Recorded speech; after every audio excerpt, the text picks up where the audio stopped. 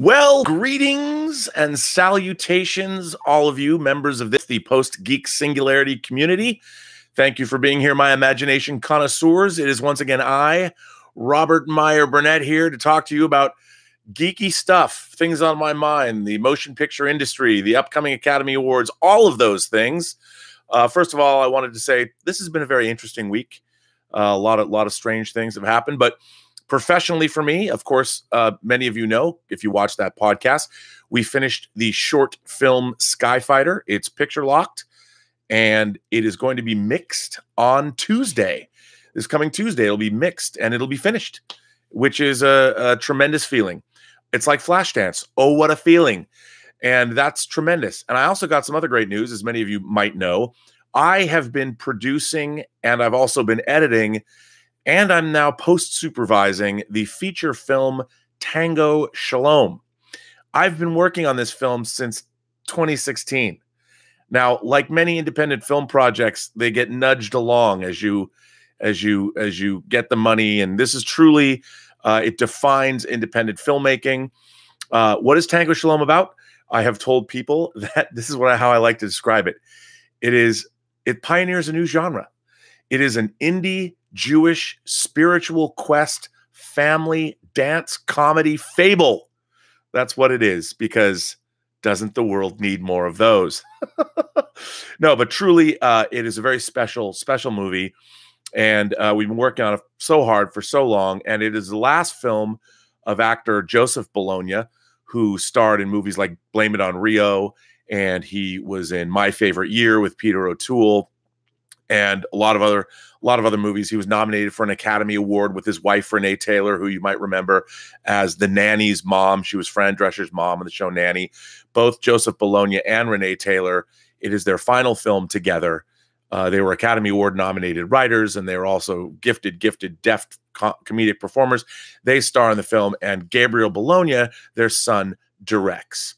Now, what's very, very cool about that is, well, it's not very cool, but it is their last, Joseph's last performance. He passed away last summer, but he did get to see a cut of the movie. And this week we received word that we have our finishing funds. So beginning on March 1st, I start working with the sound design team, and I will work with our cinematographer, Massimo, to color time the film. And we will hopefully be able to announce some film festival dates in the not too distant future, which I'm very, very proud of. 10 years ago, it's been 10 years. 10 years ago in 2009, I took a horror film I produced, The Hills Run Red, that I worked on with Dave Parker and Dave Scow and Dirt producer, the Motley Crue biopic, Dirt producer Eric Olson. We had that film, went to many festivals, and it had its debut at the Seattle International Film Festival in May of 2009. So I'm hoping that I can take Tango Shalom there. I guess every 10 years, I'll make movies that go to film festivals. So that's pretty good. I'm very excited about that. And it's been a good week. And another funny thing that happened is today, it's 1 year ago today that Gilbert the dog was named Gilbert. So he barked when I said that. Yes, a year ago today, Gilbert the dog, Gilbert the Gilberian from the planet Gilbar, became Gilbert. So that's kind of neat. So anyway, what I wanted to talk about today, I wanted sort of a change of pace, not about the industry. I just wanted to speak strictly about my geeky interests, and specifically my geeky interest in 6th scale action figures, and specifically Hot Toys action figures. Why do I have this obsession with them? Why do I constantly talk about them? How come for most of my life have I been interested in action figures? Like, what is it? Like, what would possess a grown man? Oh, here comes Gilbert. Wouldn't be a chat without him. What possesses a grown man to spend money on plastic figurines of characters from movies and comic books and all kinds of things? And I wanted to discuss that. Now, many of you know, of course, that I am a complete fanatic when it comes to Hot Toys figures. Now, why Hot Toys figures?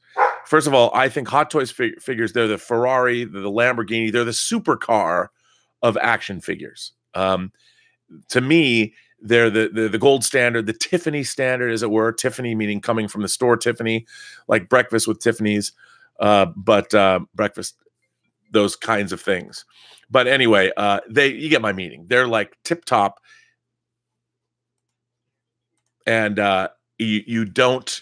Sorry, somebody was just calling me, and you don't get better than Hot Toys figures. I mean, look, there's people doing custom work on Hot Toys figures that are incredible, but I just want to take you guys back. It all started for me back in the day when I was a kid. Now, when I was a kid, a lot of you will remember G.I. Joe figures as being 3 3/4 inch figures, the same size as Star Wars figures. That came later. If you watch the great Netflix documentary, The Toys That Made Us, they have a great episode about G.I. Joes. Now, here's the thing. When I was a kid, G.I. Joes were in sort of a transitional phase. They were 12-inch figures, action figures, dolls, whatever you want to call them. They were dolls for boys, and they were very military minded. It was G.I. Joe basically came out of the idea of World War II, but because America, the involvement in Vietnam, 12-inch G.I. Joe figures were no longer favored as toys that that parents were giving kids. So what Hasbro did was they rebranded G.I. Joe into what they called the Adventure Team. And the Adventure Team figures were famously given the Kung Fu grip. They had like real hair instead of just plastic molded hair. They had this fuzzy hair, and the G.I. Joes had beards, and the Adventure Team were sort of these Indiana Jones-esque guys. They were kind of a cross between Johnny Quest and Indiana Jones, even though Indiana Jones hadn't been invented yet. And these figures, they came with weapons. They had amazing vehicles that they would fit in. Like these vehicles were big. Like there's a G.I. Joe one-man helicopter. There was an airboat. There was this sort of ATV vehicle with a crane in the back. There was the greatest vehicle of all time, the mobile support vehicle that 2 guys could sit up front and it would open up into this mobile command center. That was my favorite. That might be my favorite toy of all time. There was a headquarters, and there was all kinds of costumes and suits they made. The Seawolf submarine that went underwater. You could put it in a swimming pool or a bathtub. It was amazing. Now, here's the thing. I loved G.I. Joes.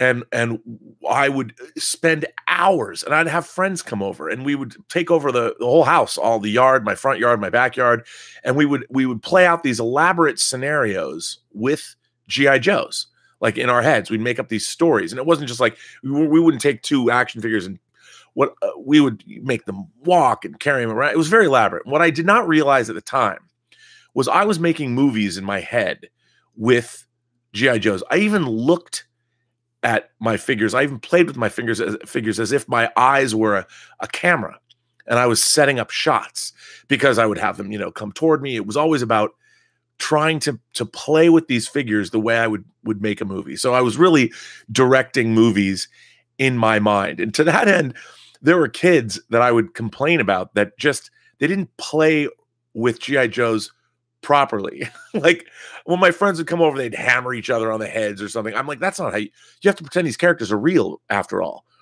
And at the same time, when I was playing with these G.I. Joe figures, I was watching James Bond movies, and I was really starting to be a young cineast, at 6 and 7 and 8. And you would get like this, people don't remember this, but you get the Sears catalog, the Sears wish book. There's also the JCPenney's catalog. I've talked about this before.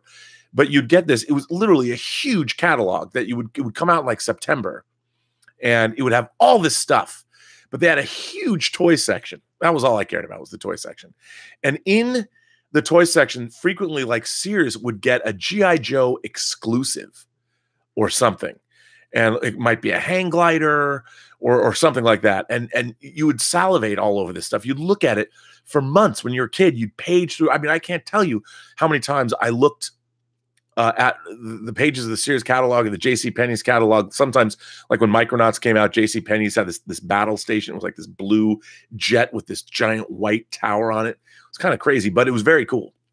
But so you'd look at these things, and in my mind, I was like this producer that needed. I'd be like, oh, there's a G.I. Joe hang glider, which like I don't have. And in my mind, I'm like, if I had that hang glider, then G.I. Joe could like in my mind, I would go to the Grand Canyon in my imagination, and he could soar over the Grand Canyon and jump off the Grand Canyon with that hang glider, and you could stage an elaborate fight scene with, and by the way, back in the day, G.I. Joes really didn't have enemies. There was nobody to kill. The adventure team had like, they would find mummies and they would go, there was an octopus if you got the diving suit, but there was no Cobra Commander with the adventure team. There was no bad guys. So you'd go on adventures. And of course, we as kids, you'd make somebody a bad guy. You'd have somebody be an infiltrator or something. I mean, it was so weird to not have bad guys. I guess when it was all military, G.I. Joe was all military, you could pretend like you're fighting the Nazis, but they never really made a wide range of Nazi figures. So you'd have to like change it up. But that's how I thought about making movies, because in my head, the feeling when I was a kid was I didn't want every toy. Like I didn't want every toy that was made. I wasn't one of these kids that like had to have everything. But I did have to have everything for 12-inch G.I. Joes, because that's really all I wanted. But it wasn't, it took a while. You would acquire things for the holidays and for your birthday. You get things, and when I would see them in my mind, I was playing the stories that I was going to tell once I had that thing, and like I would have like 10 stories. The airboat, I remember the airboat that came out. It was really cool. It had like it was like sort of more triangular. It had the pontoons in the back, and it was awesome. It was like beige and brown. And I'm like, man, I want that jet boat, man, because, you could have the jet boat find where the submarine was.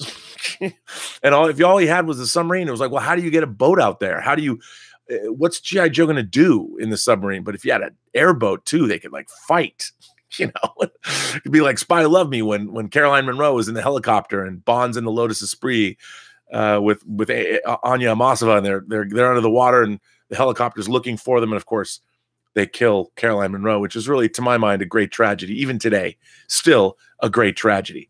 So 12-inch action figures were a very big part of my life, and my specifically my imagination, my imaginative life. It was a big deal. But then what happened was, with the advent, and there were other action toys. There was like Mego had Big Jim, and there were other action toys with lots of accessories and things like that. But I was a G.I. Joe guy until Mego came out with their superhero line, their 8-inch superhero line. Then I started to shift over and play with superheroes, and they made both DC and Marvel characters, which was awesome. They eventually made female characters like Supergirl and Batgirl, which was also awesome, because when I was a kid, I did not discriminate. If you wanted the Justice League, you needed Wonder Woman, I had no qualms about playing with a Wonder Woman figure or a Supergirl figure or a Batgirl figure, because they were all part of the same thing, man. You needed that stuff. So my parents sometimes batted an eyebrow when I'm like, yeah, Mom, can you hook me up with the Supergirl Mego figure? What's up?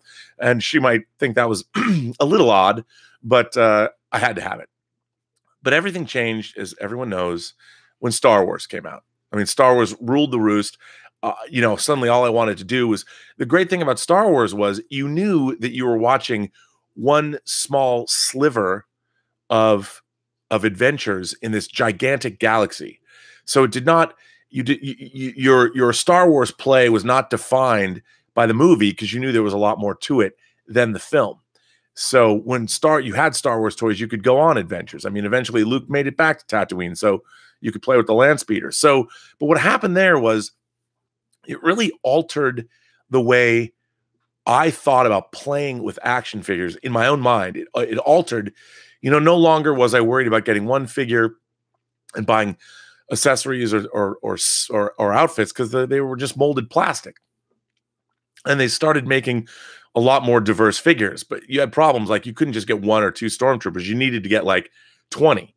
And when you're trying to explain to your mom, no, Mom, I need like 5 more stormtroopers, because I can't, there's not enough of them. And my mom would be like, what? And I would save up my allowance and go buy more stormtroopers. And I think I told the story once.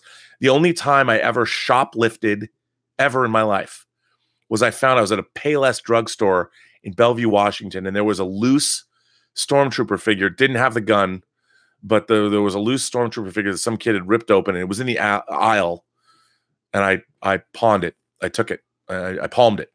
palmed it and put it in my pocket. It was like the longest walk ever. I walked from the toy aisle in Payless drugstore and walked outside and waited for my mom or something. And I stole a stormtrooper. I did. That's a true story. It's the only time I ever shoplifted from a store. So I'm not proud of it, kids. Don't you shoplift, but I shoplifted. I shoplifted a stormtrooper, but you needed more. Like, you just needed more stormtroopers. You always needed more stormtroopers, and people needed to understand that. And I hope you listening to me now realize that even though I committed this heinous crime, it was only because I needed, I needed it, because I needed to play right. I needed more stormtroopers. You needed more Death Squad commanders, because basically you needed an army to fight against. You couldn't just have one bad guy. I mean, you couldn't just have Vader. You had to have a whole ship full of stormtroopers. And then they would come out with like the Star Destroyer playset, the Death Star playset, and they had to be full of those figures. The Death Star droid didn't cut it. And you needed more of them too. So I played with Star Wars figures. So my action figure obsession began when I was a little kid. Now we're moving into my teen years, getting into my teen years. But one of the things that really bothered me about licensed toys were how shitty they were. I mean, you got like the land speeder, you get all excited about it. It was too short. It wasn't long enough. It didn't look like the land speeder in the movie. And I never understood that. I'm like, look, I get it. You're going to have this floating system so the land speeder can float on springs, the spring-loaded wheels. That was cool. And I understood that they needed to give these things some play value. But why couldn't the land speeder be just a little bit longer? Like, I didn't care about, I'll pick up a land speeder and I'll move it in my hands and pretend it's floating. I just wanted it to look real. And none of it ever looked real.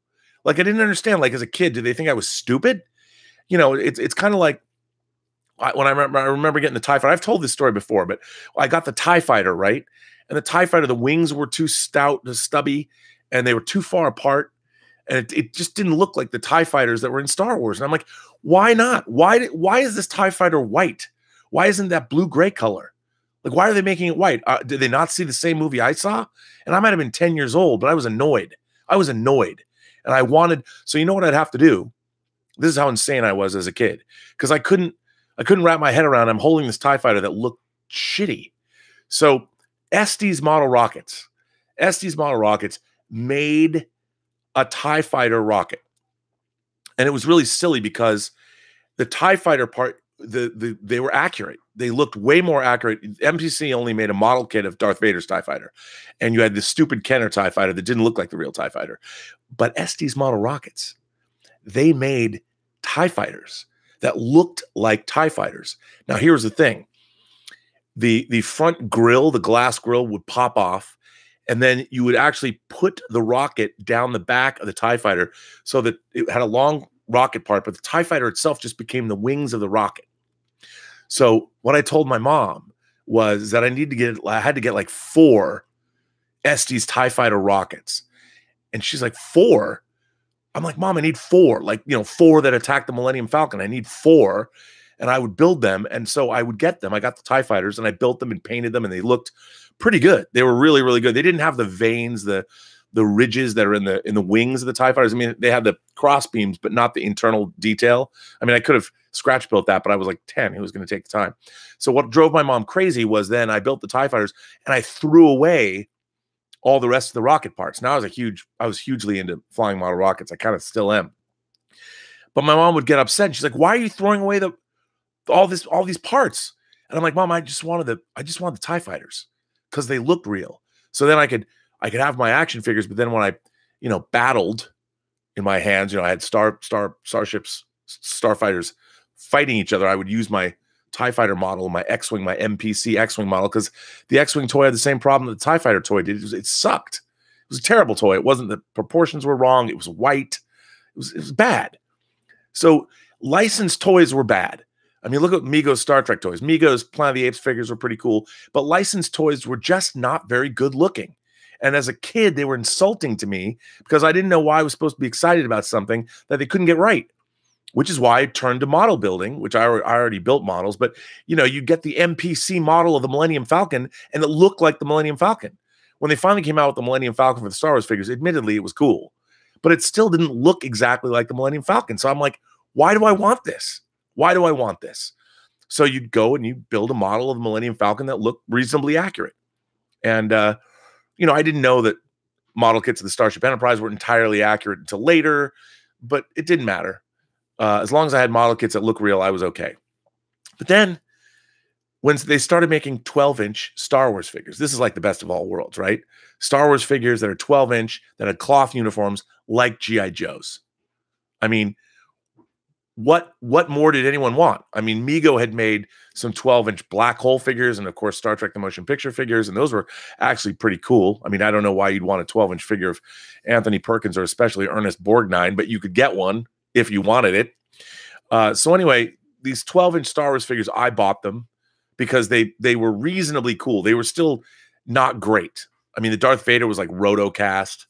Same with like the Boba Fett and the Chewbacca. But they were better than nothing, and they were 12-inch. They brought Star Wars figures back into my favorite preferred 6th scale format. So that I really liked, and I collected those original 12-inch Star Wars figures. But still, they weren't great. The likenesses weren't great. The costumes weren't that great. The accessories weren't great. They were great to have, but even as a kid, I'm still like, why can't you just make these figures look the way they look in the movies? I don't understand. Well, then basically I went to college. and I collected figures pretty much up until college. And then I sort of didn't collect action figures anymore. I still built model kits and collected things. And then in the 90s, Playmates came out with their Star Trek line. And I love Playmates Star Trek figures. So, okay, of course, I had to start collecting again. And they made basically Mego size. They made these 8-inch tall figures that were great. I loved the Playmates 8-inch figures with cloth uniforms. They made Voyager, Deep Space Nine, the original crew, TNG. They were great. So I got back into action figure collecting after. Like, I'm in my mid-20s now, honing in on 30, and I'm collecting Playmates figures. And they did a great job with the Trek franchise. But I figured, that's all I'm going to collect. I'm not going to collect anything else. I'm not going to collect any of just Star Trek figures, and that'll be it. That'll be my action figure thing. Then, of course, they decided to start making Star Wars figures again. They weren't making them for a long time. After the Thrawn novels and Dark Empire and Shadows of the Empire, they were slowly re-injecting Star Wars. It was a very clandestine, very creeping thing that happened. Star Wars figures were coming back, and of course, what'd they do? They made 12-inch Star Wars figures, and they made figures like Peter Cushing. They made a 12-inch Grand Moff Tarkin, which they'd never made before. I mean, you never could get a Tarkin. I was like, why didn't you make a Tarkin, man? And then they started making more and more and more, and I started collecting. I got back into 12-inch, and Playmates was making 12-inch Star Trek figures, and suddenly I was back. I was back with a vengeance. I started collecting 12-inch figures, 12-inch Star Trek, 12-inch Star Wars. And then, of course, other toy companies, somebody would make a 12-inch Superman that was actually pretty good. And it's like, oh, man. So then you'd be like, you'd buy the 12-inch Superman because, it was just one. It's not like they were going to make the whole Justice League, right? DC Direct started making little figures that were really good. They looked just like. So then I started collecting DC Direct figures, and then of course they started making 12-inch figures. And they were like $100, but they were good. You could get the whole Justice League. And I just started. It was bad.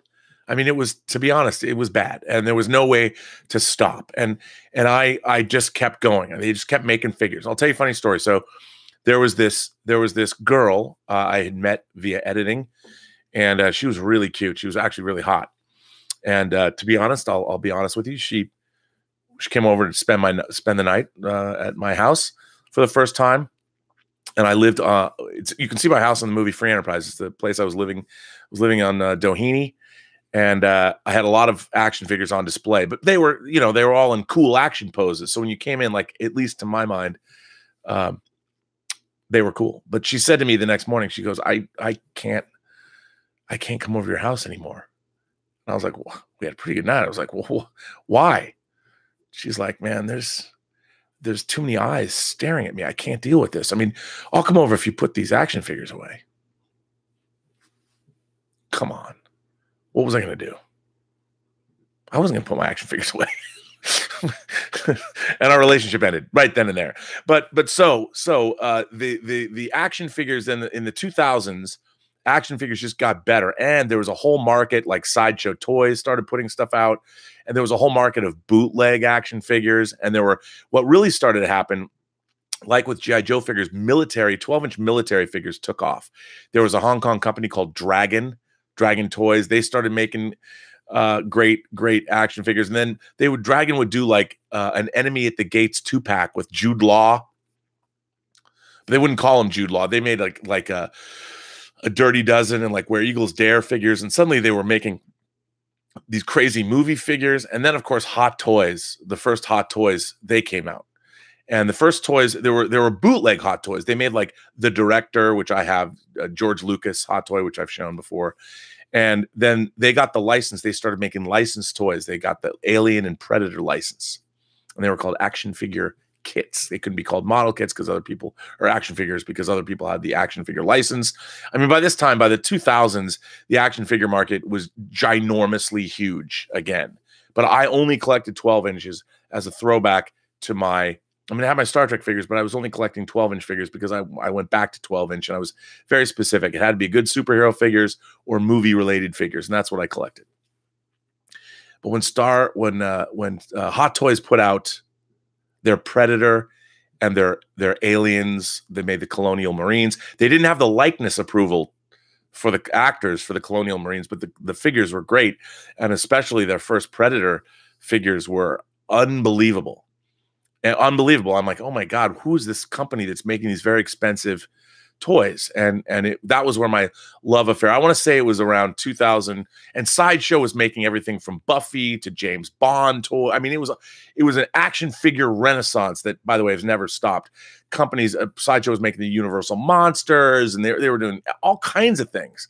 So really it started in the aughts, like I want to say around, 2000. It was after Free Enterprise came out in 99 that action figures began their renaissance. The same way that comic books went through a renaissance in the 80s, action figures went through a renaissance in the early 2000s. And they became really works of art. And Sideshow, as they gathered more and more licenses, they did a series of Rocky figures that are really expensive now. If you get the whole set of Rocky figures, it's like $3 grand. But for me, it was only like sci-fi movies. Sometimes they did a Vito Corleone, which is one of my favorite figures of all time.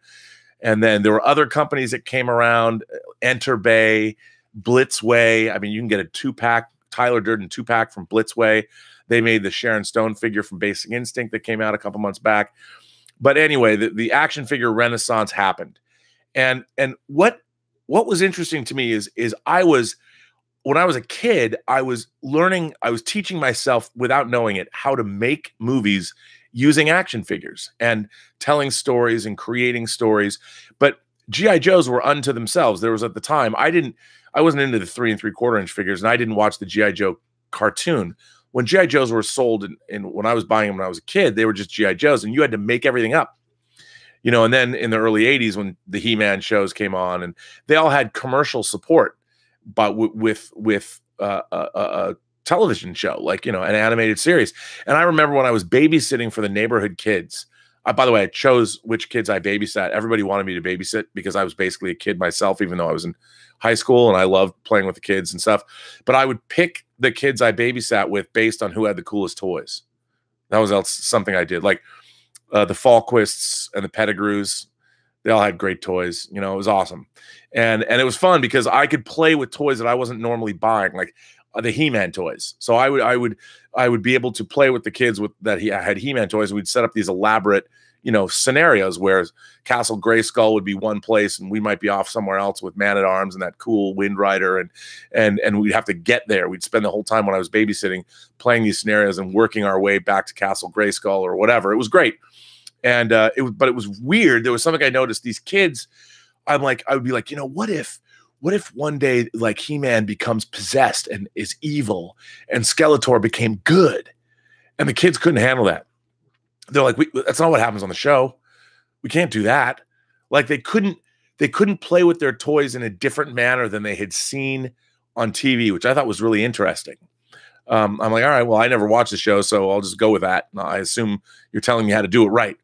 But now the action figures are so good. Like, the reason I'm still buying action figures today, the reason I still like Hot Toys figures. I mean, this week they just announced today, Hot Toys is making a Commander Cody from the prequels, the Star Wars prequels.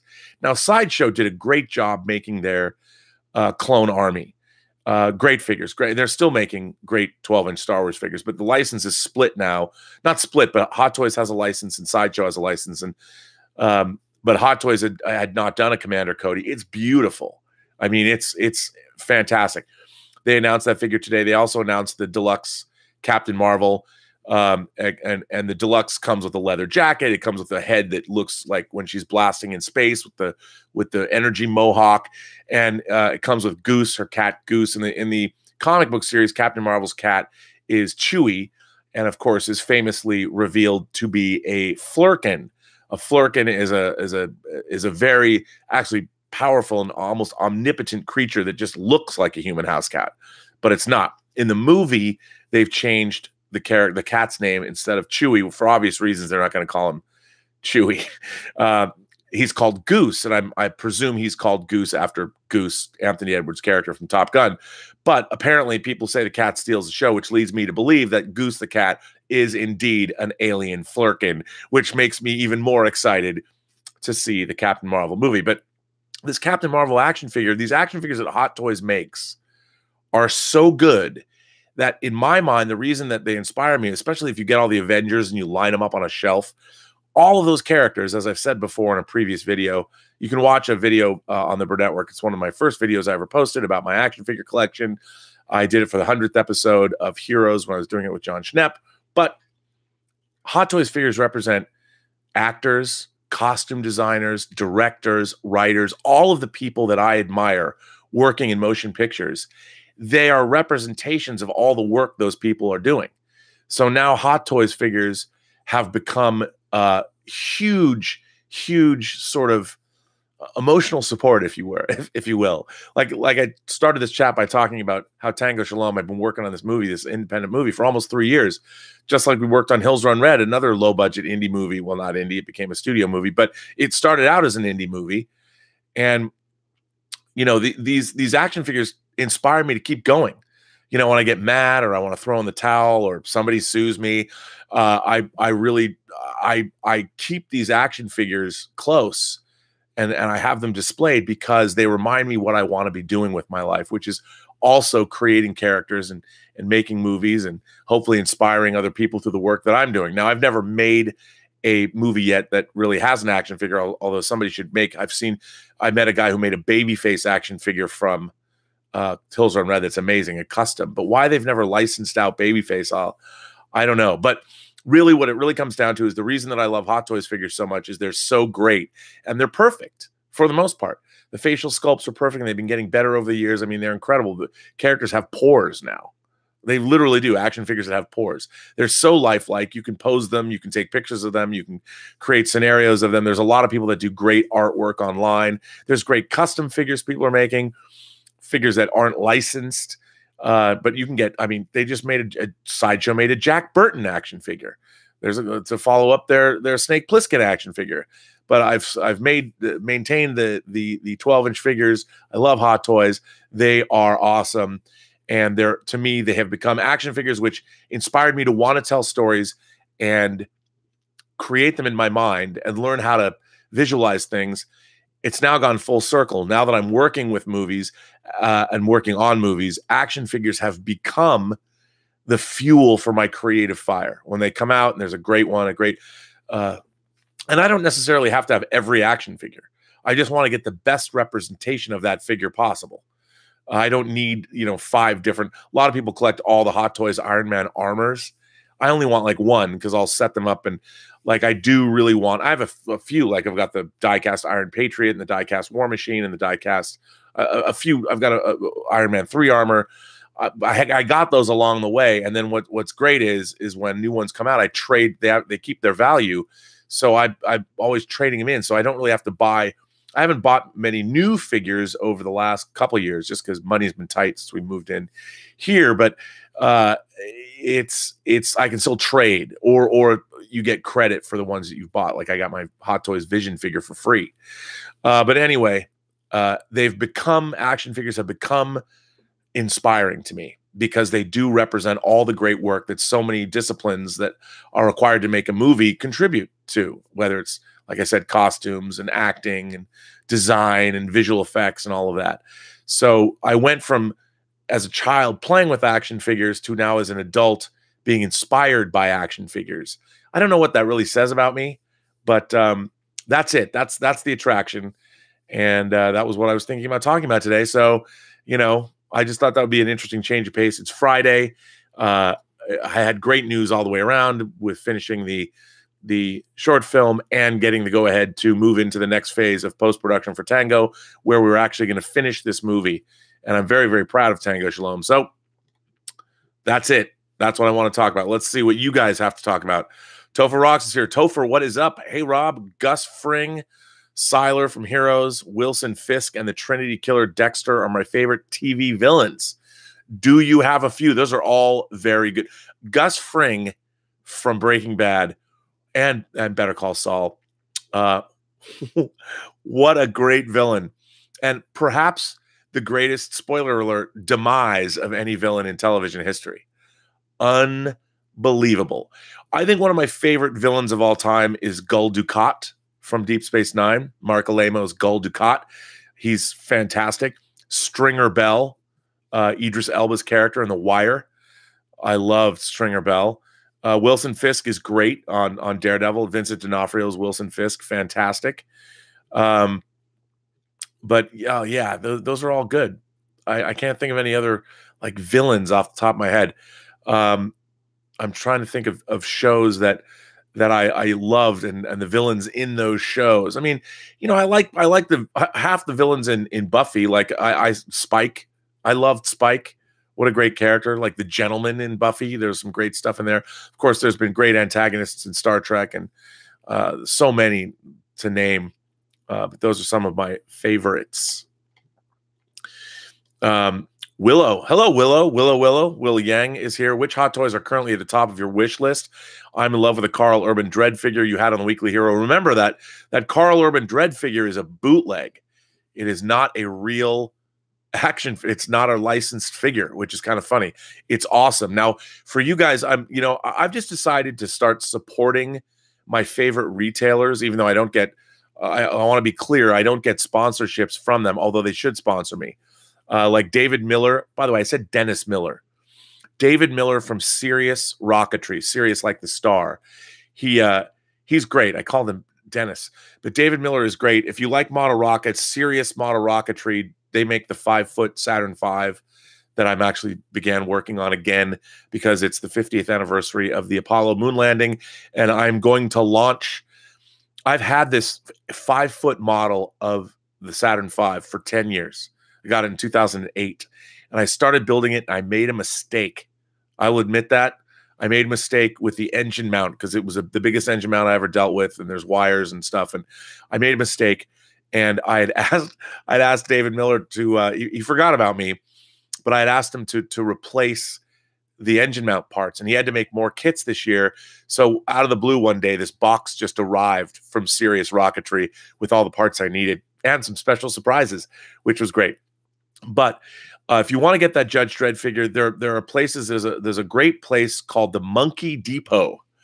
The Monkey Depot. There's a lot of action figures that come out mostly out of Hong Kong that are bootleg figures because, you know, is there enough of a call? The reason certain figures don't get made, like the Judge Dredd figure, the Carl Urban Judge Dredd figure, is because they don't feel that there's any call for it. And what's interesting is it's true because Hot Toys will put out a one-off. They'll do like the Crow, which is an awesome figure. The Hot Toys figure of Eric Draven, Brandon Lee as the Crow is great. It's a great figure, and I'm so happy to have it.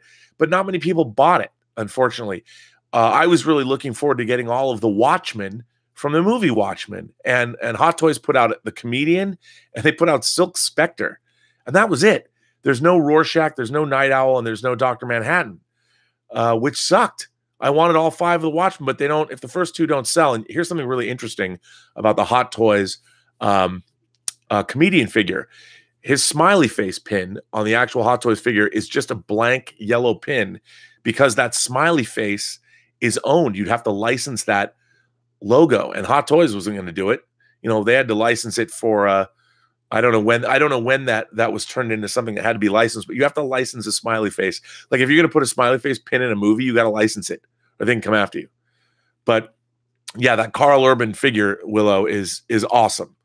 And Willow told me a funny story. She sent me an email, I think on Patreon. By the way, thanks for being a Patreon supporter. That she has a cousin named Yang Yang, which I thought was great. But it's a different meaning. She said it meant more ocean as opposed to Willow. But I just think that's great. You know, one of the great things that I want to learn to do in my life, and I'm never going to learn to do this because it's going to be impossible, is I want to learn to speak Chinese. You know, kind of like in Firefly. I'd love to learn to speak Mandarin or Cantonese. Probably Mandarin. I don't know which is best, just so I could watch Wong Kar-wai movies in their original language. Well, Brandon says the Ragnarok Hot Toys are so effing dope. Brandon, you are correct. I do not have any of the Ragnarok Hot Toys, but they are dope.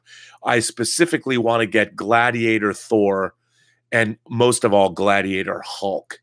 The Gladiator Hulk is huge. He comes with his gladiator armor. It is awesome. I would love to get that figure.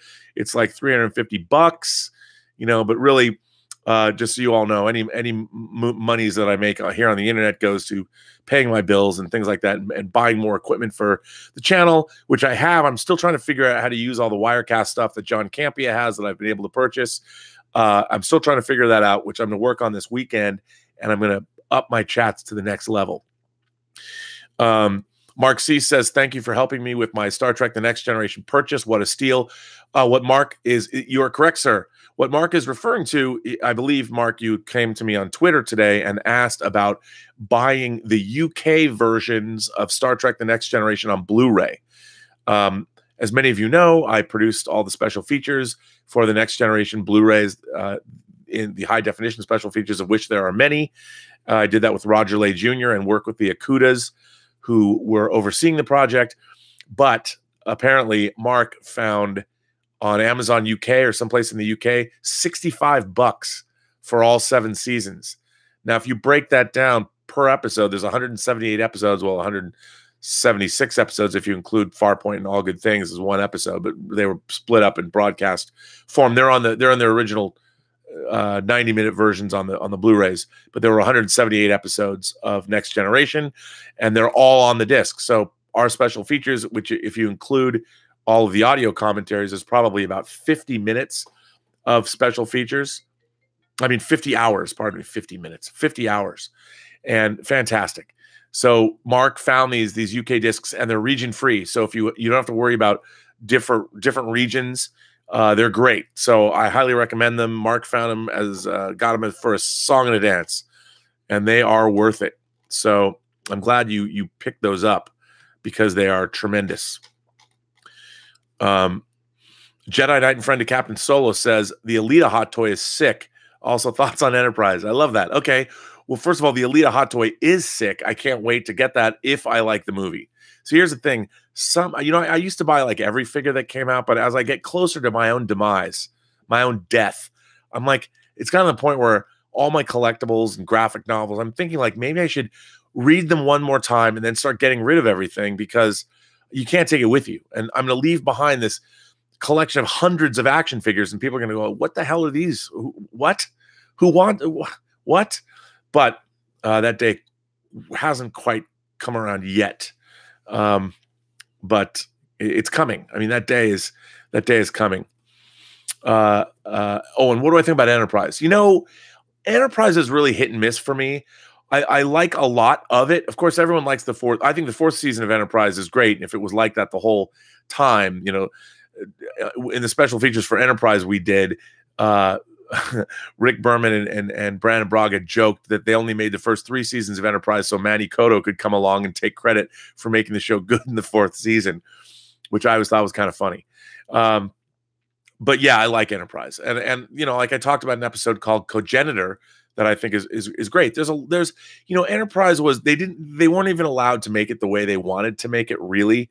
But the third season, the Xindi arc, is fun. I mean, it's really interesting. It's not very Star Trek, but it's interesting. And once you get past that stupid Nazi arc, space alien Nazis from the end of the third season, the beginning of the fourth season of Enterprise is really the Vulcan arc, the art with Noonien Sung and his followers, and or the ancestor of Noonien Sung.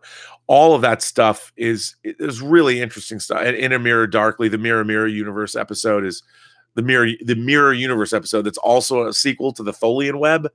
It's great. So I enjoyed the fourth season of Enterprise. Highly, highly enjoyable. Abdul's here. Hey, Rob, this is my first super chat. Well, Abdul, thank you. It looks like you're from the UK. I want to say thank you for a super chat. That's very nice of you. And your question is, hey, Rob, this is my first super chat. If Batman was in Star Wars, would he be a Sith, Jedi, Gray Jedi, or Mandalorian? Love you, man. What an awesome question. I like this question, Abdul. What a cool question.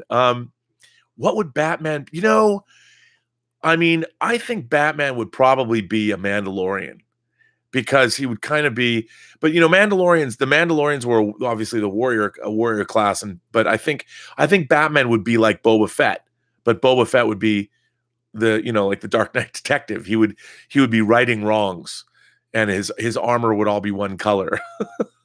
I like that question. I don't think Batman would be a Sith, and he wouldn't be a Jedi, because he wouldn't be part of the Jedi Order. He'd be a loner, like he is now. Wouldn't that be cool to see like a rich Bruce Wayne in the Star Wars universe? Like he's as rich as the Hutts, but he's also a Mandalorian, a lone Mandalorian warrior, righting wrongs on the Outer Rim. Probably kind of like a lot like the Mandalorian's going to be. I think that's actually a really cool idea.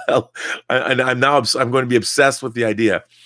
Brandon asks, Rob, what kind of cameras do you own?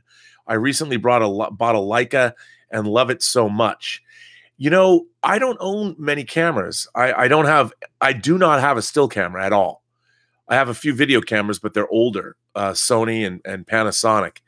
But I normally when I do a project, I either buy a camera for that project, because they usually get, when we did the documentaries for, say, Chronicles of Narnia, I bought 5 Panasonic DVX-100As, they were HDV. They shot with HDV tapes. They were high def, but they were workhorses, man. I bought 5 of those, and we took them to New Zealand, and we had them there for 14 months, and they got beat to shit. So you don't expect, when you go on long travels. I took them to when I was doing Superman Returns. It was really interesting. Those cameras, those Panasonic cameras, were not HD cameras. We were still shooting in standard def. And during my time on Superman Returns, they made the first high def cameras actually that shot to HDV tapes. There was DV tapes, which is what I was using before, and then there were HDV tapes, and now everything is shot digitally to cards.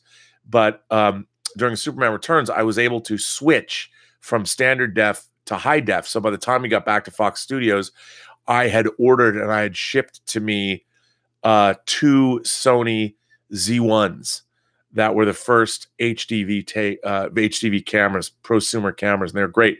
But now, there's so many great cameras out there. I tend to like to use dedicated video cameras when I'm shooting documentary stuff, because they're easier to handle as opposed to DSLR cameras.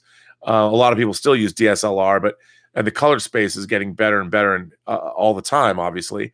But I really prefer, I love Panasonic video cameras. And whenever I can, I use Panasonic video cameras, Canons and Sonys. And on the film projects that I've worked on, they have been either Arri or Red. All the projects I've worked on in pretty much the last decade were either Arri or Red shows. So, yeah. And that's that question. Mark asks, Mark says he would love to see a comic book accurate Crow figure complete with punk hair. Yeah, I mean, that would be J.O. Barr's original Crow comic. That would be cool. It would be, I mean, somebody would have to make that as a custom, probably. Somebody probably has. Now I want to know. I want to look it up. Jane 1138. I love that as a reference to, of course, George Lucas's science fiction opus THX 1138. Or maybe you're talking about where they transfer the prisoners from in Star Wars, prisoner transfer from 113 subblock 1138, I think they say, which is also a reference to, of course, THX 1138. So that's a good name. Jane 1138, I approve.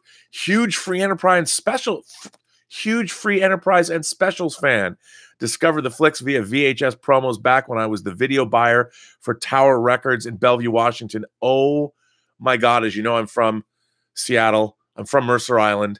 And the Tower Bellevue was, I used to work at Silver Platters, actually, up the street from, a little ways up the street from Tower Bellevue. Man, do I miss Tower Records.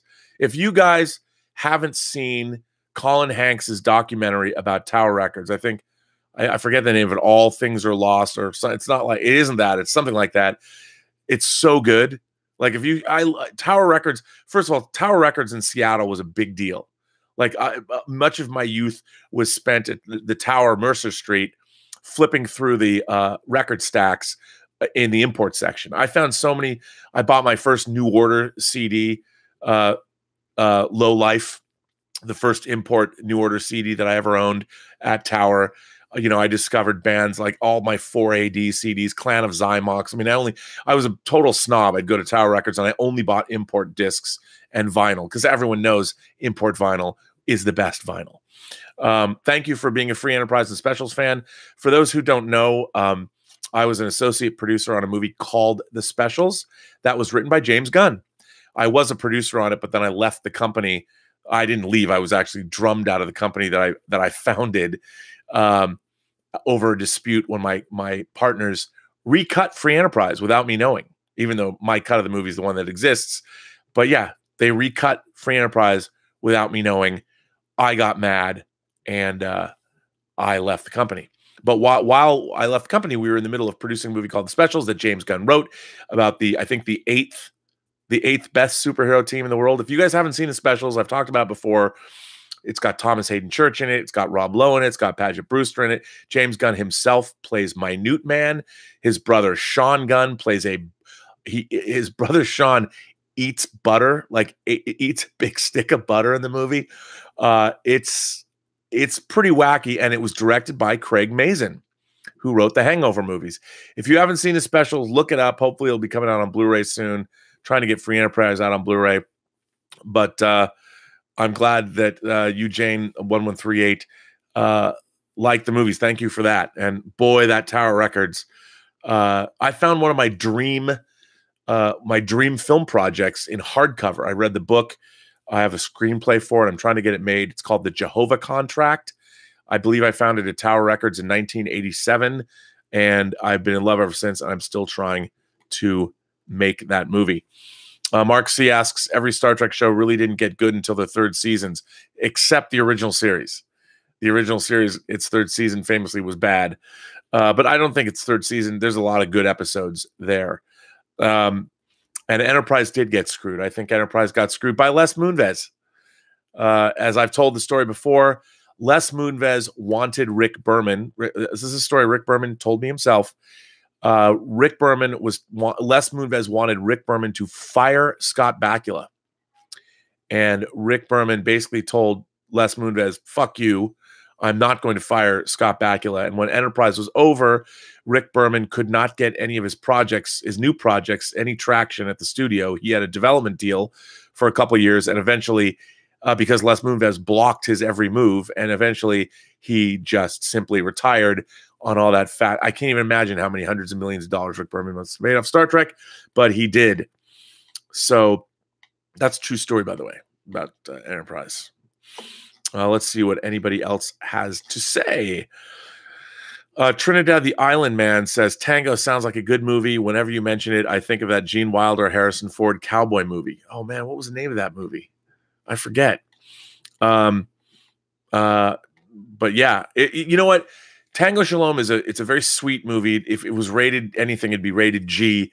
I'm really proud of it. It has a really good message. It's definitely a family movie. And in a way, it's sort of faith-based.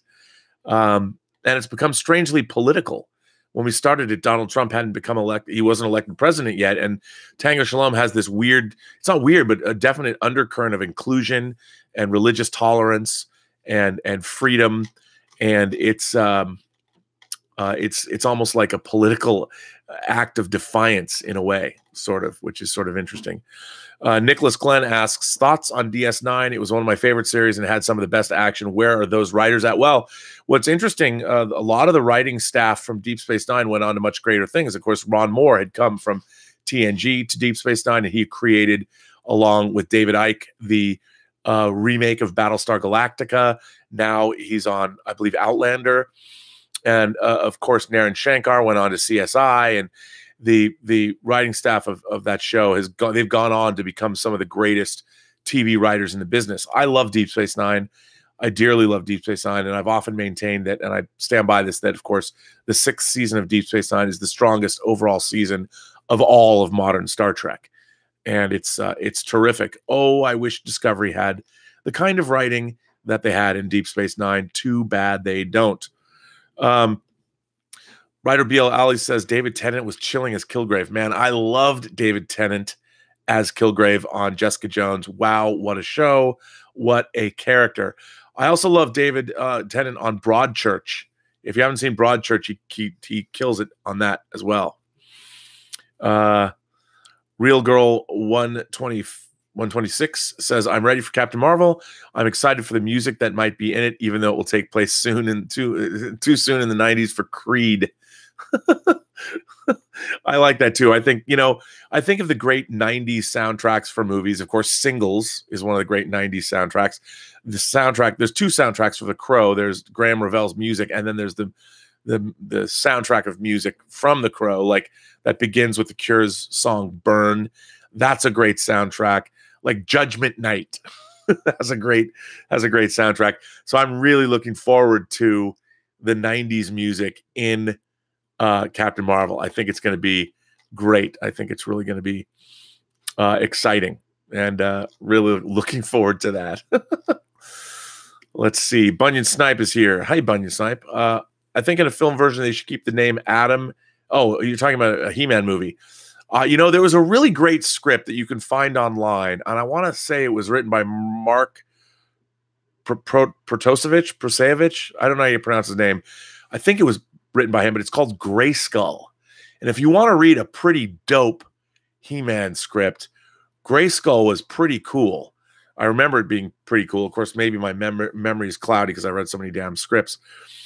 But Adam's what people call him, set 20 years after Keldor kills Randor and becomes Skeletor. Man, Bunyan, you, my friend, you know more about He-Man than I do. I love that, but it sounds good to me. I'd watch that movie. Flick Talk says, yeah, we probably disagreed. Nothing wrong with that. Personally, I think that people were upset about her for, are you talking about, Brie Larson? Look, I don't subscribe. I think people should be able to believe what they want. Brie Larson is not Captain Marvel. This weird thing, like, I understand we're vilifying people now, and if we vilify them, then the things that they're in or whatever they've done terribly wrong makes it hard to listen to or hear or watch or whatever. I get all that, but man, what Brie Larson's heart's in the right place. It really is. I mean, this idea, inclusion and getting people opportunities that might not have opportunities is never a bad thing. It's never a bad thing to give people the ability to try and achieve their dreams, because it's my belief that my guiding principle of life is it doesn't matter how good somebody else is. It doesn't make you any better or any worse. I mean, all you can do is be the best person you can be and do what you can do. And there is, despite everybody's all in a twist all the time now, but there's more inclusion and there's more diversity and there's more opportunity for everybody than ever before.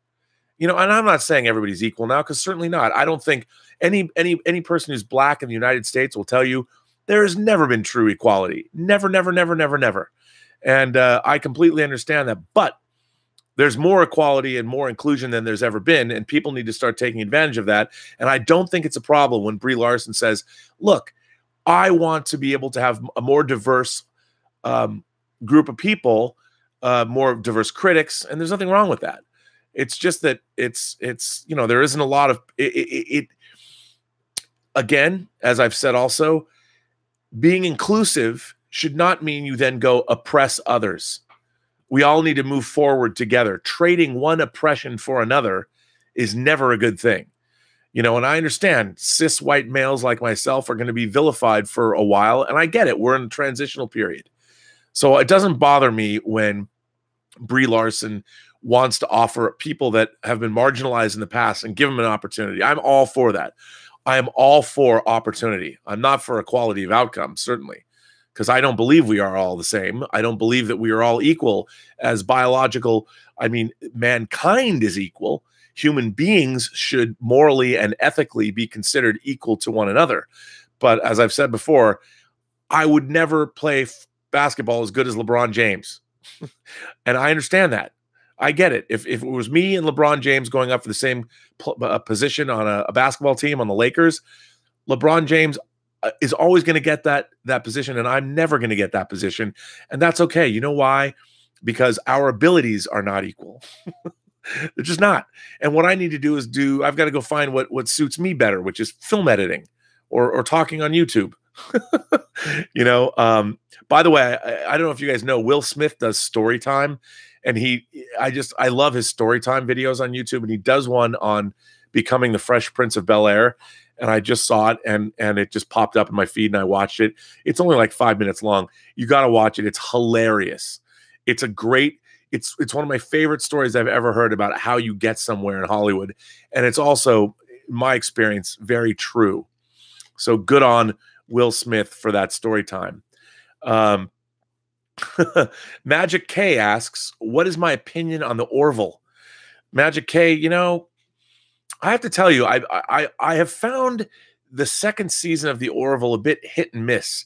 There's been, I think, too many domestic stories about our crew and not enough bigger allegorical sci-fi stories where we learn about our crew and they deal with a much more external, larger sort of a threat. But I mean, I appreciate what they've been doing. It's just, it feels a little small this season, a little shipbound to me. And you know, it's all these interpersonal relationship stories I'm kind of burning out on. But you know, I still really enjoy the characters and I really enjoy the cast itself.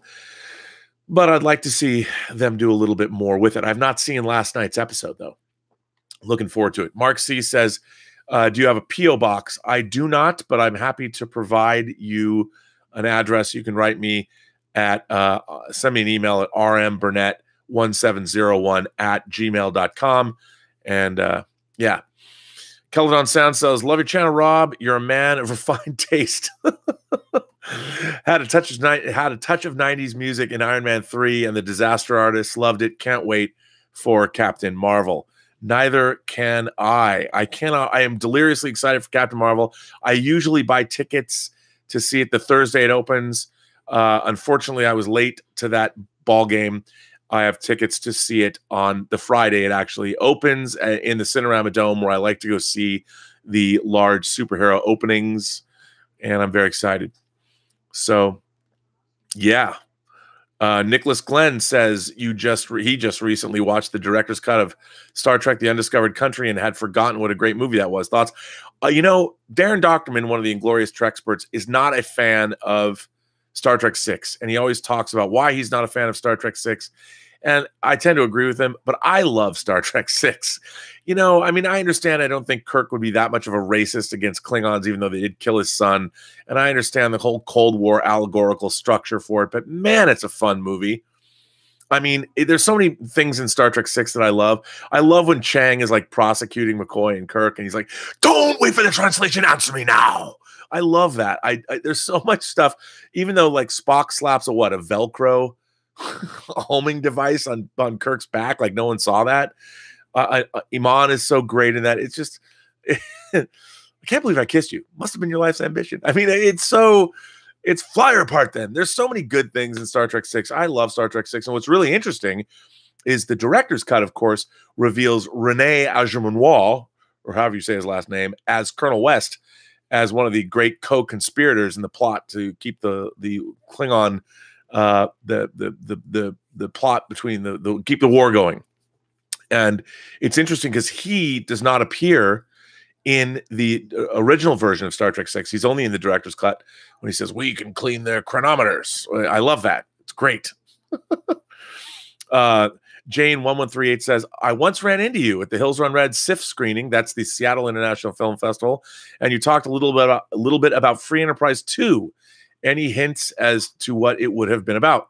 Well, thank you for coming to the Hills Run Red screening. Hopefully this year, if you know anyone at SIFF, I've entered the Hills Run Red into consideration to hopefully have its world premiere at the Seattle International Film Festival.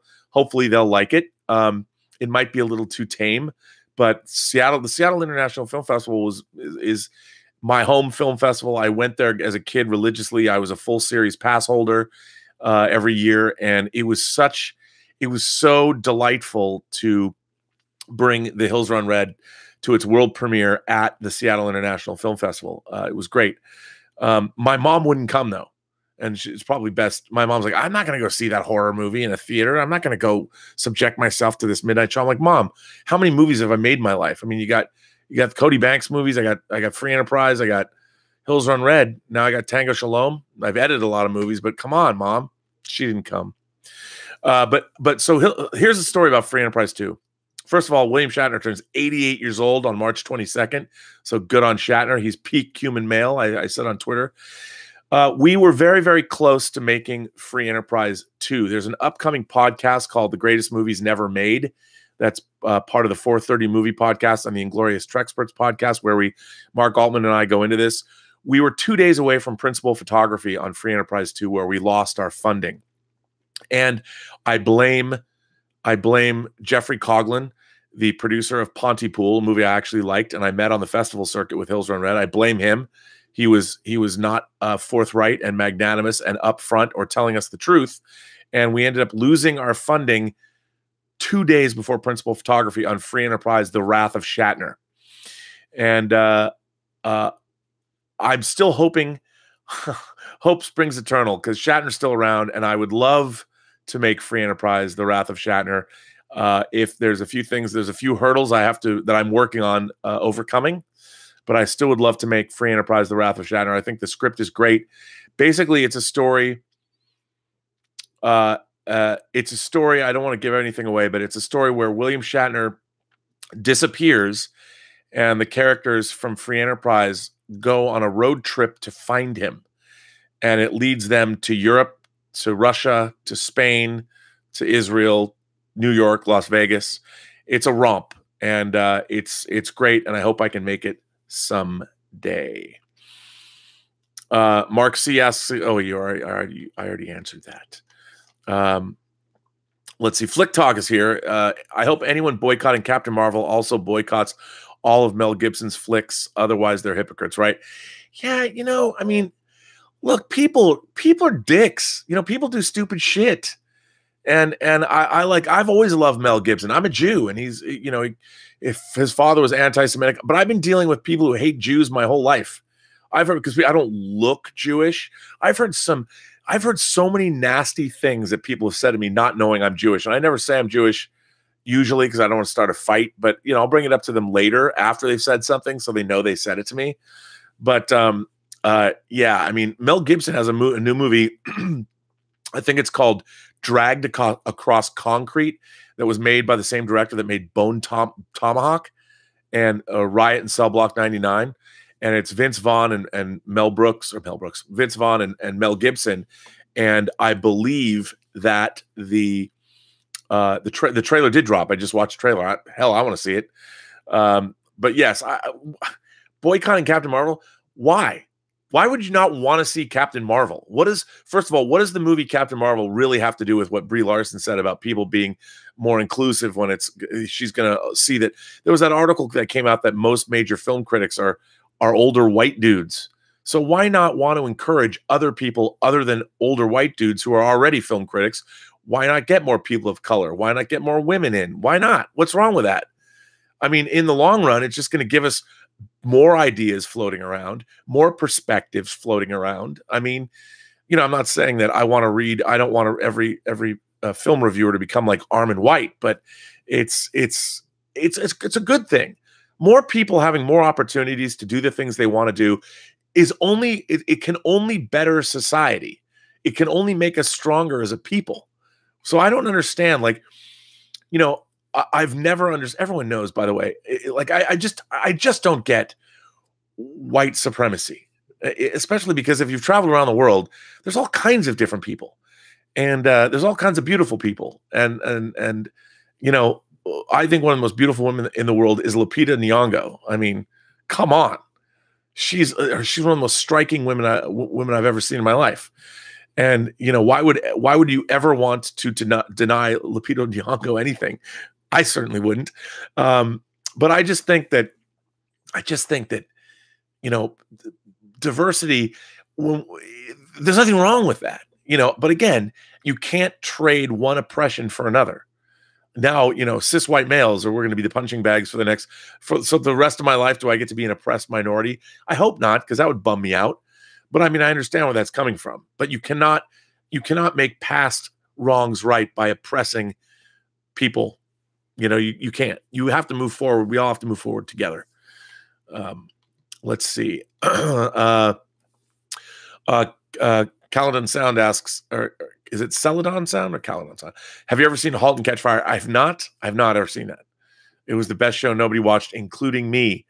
I've heard it's good, but I'd go back and watch something like that. I've heard, you know, a lot of people like that movie. I have not seen it. Hey Rob, it's Little Nate. Started watching Umbrella. Little Nate, thanks for being here from Canada.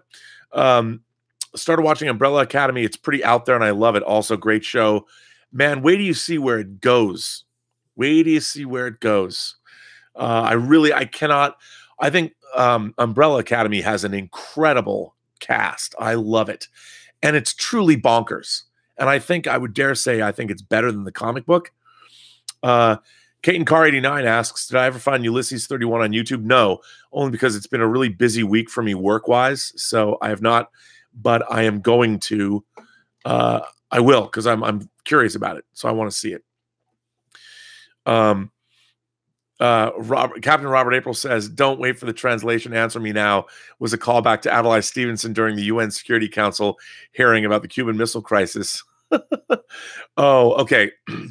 Then Robert April says, recommended viewing The Missiles of October, one of my favorite made-for-TV movies. And I think it was shot on videotape, so it kind of looks like a soap opera, but The Missiles of October. It's so great. I think, didn't William Devane play JFK? It's great. It's all about the Cuban Missile Crisis. I love the Cuban Missile. I mean, don't love that the Cuban Missile Crisis happened, but I love the whole, all of it. The Missiles of, since I was a kid, because I watched The Missiles of October when it was first on as a child, and it seemed like it was very Star Trek to me.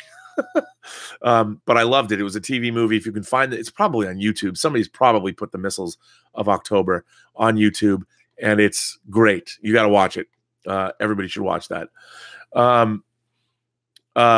Real Girl 26 says, why in the world do people care so much about social justice warrior issues and stuff like that? It's such a great time to be a geek. Man, I agree.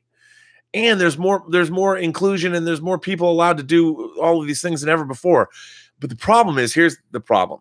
There's a lot of, and I cop to this as a guy, I'm embarrassed by other guys.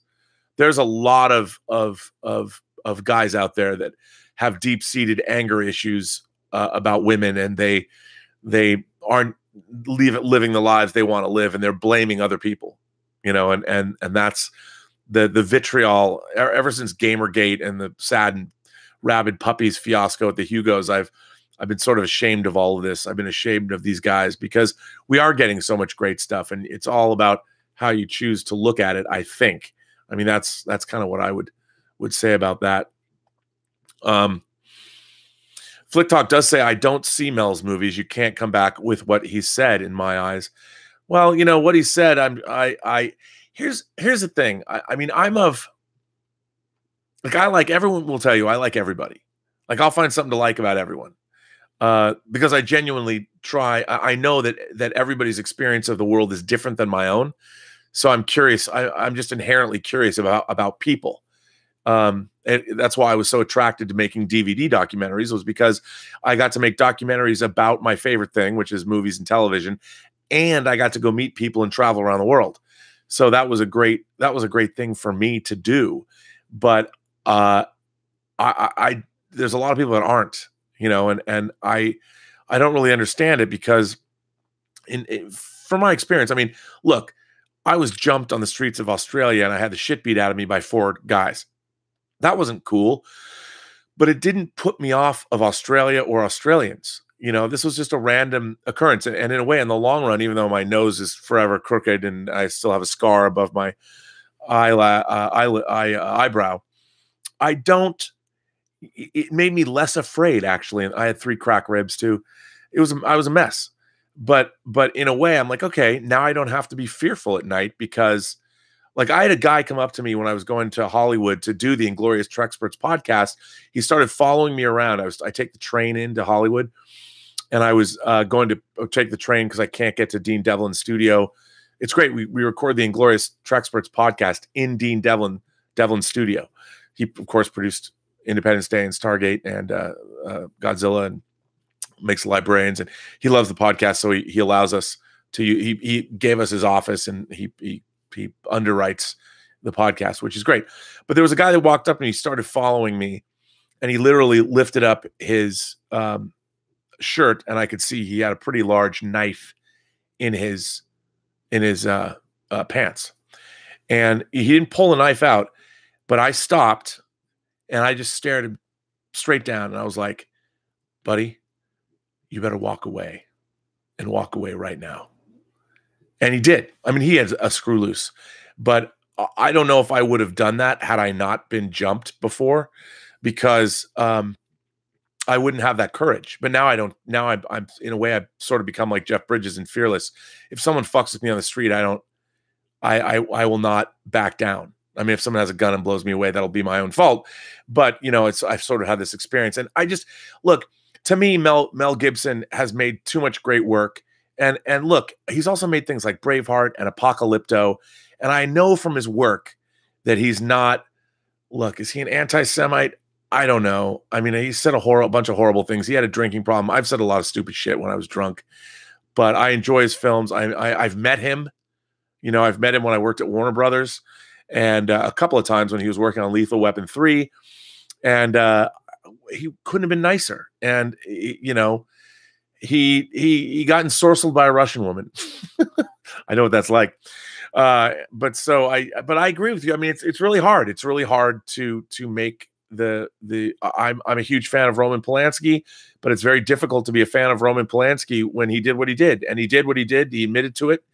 And it's really difficult. And can you ever think of him in that way as an artist again? The thing is, when I watch his movies, I'm not thinking about Roman Polanski, the person, I'm thinking about the movies. It's tough. It's a hard thing to get over.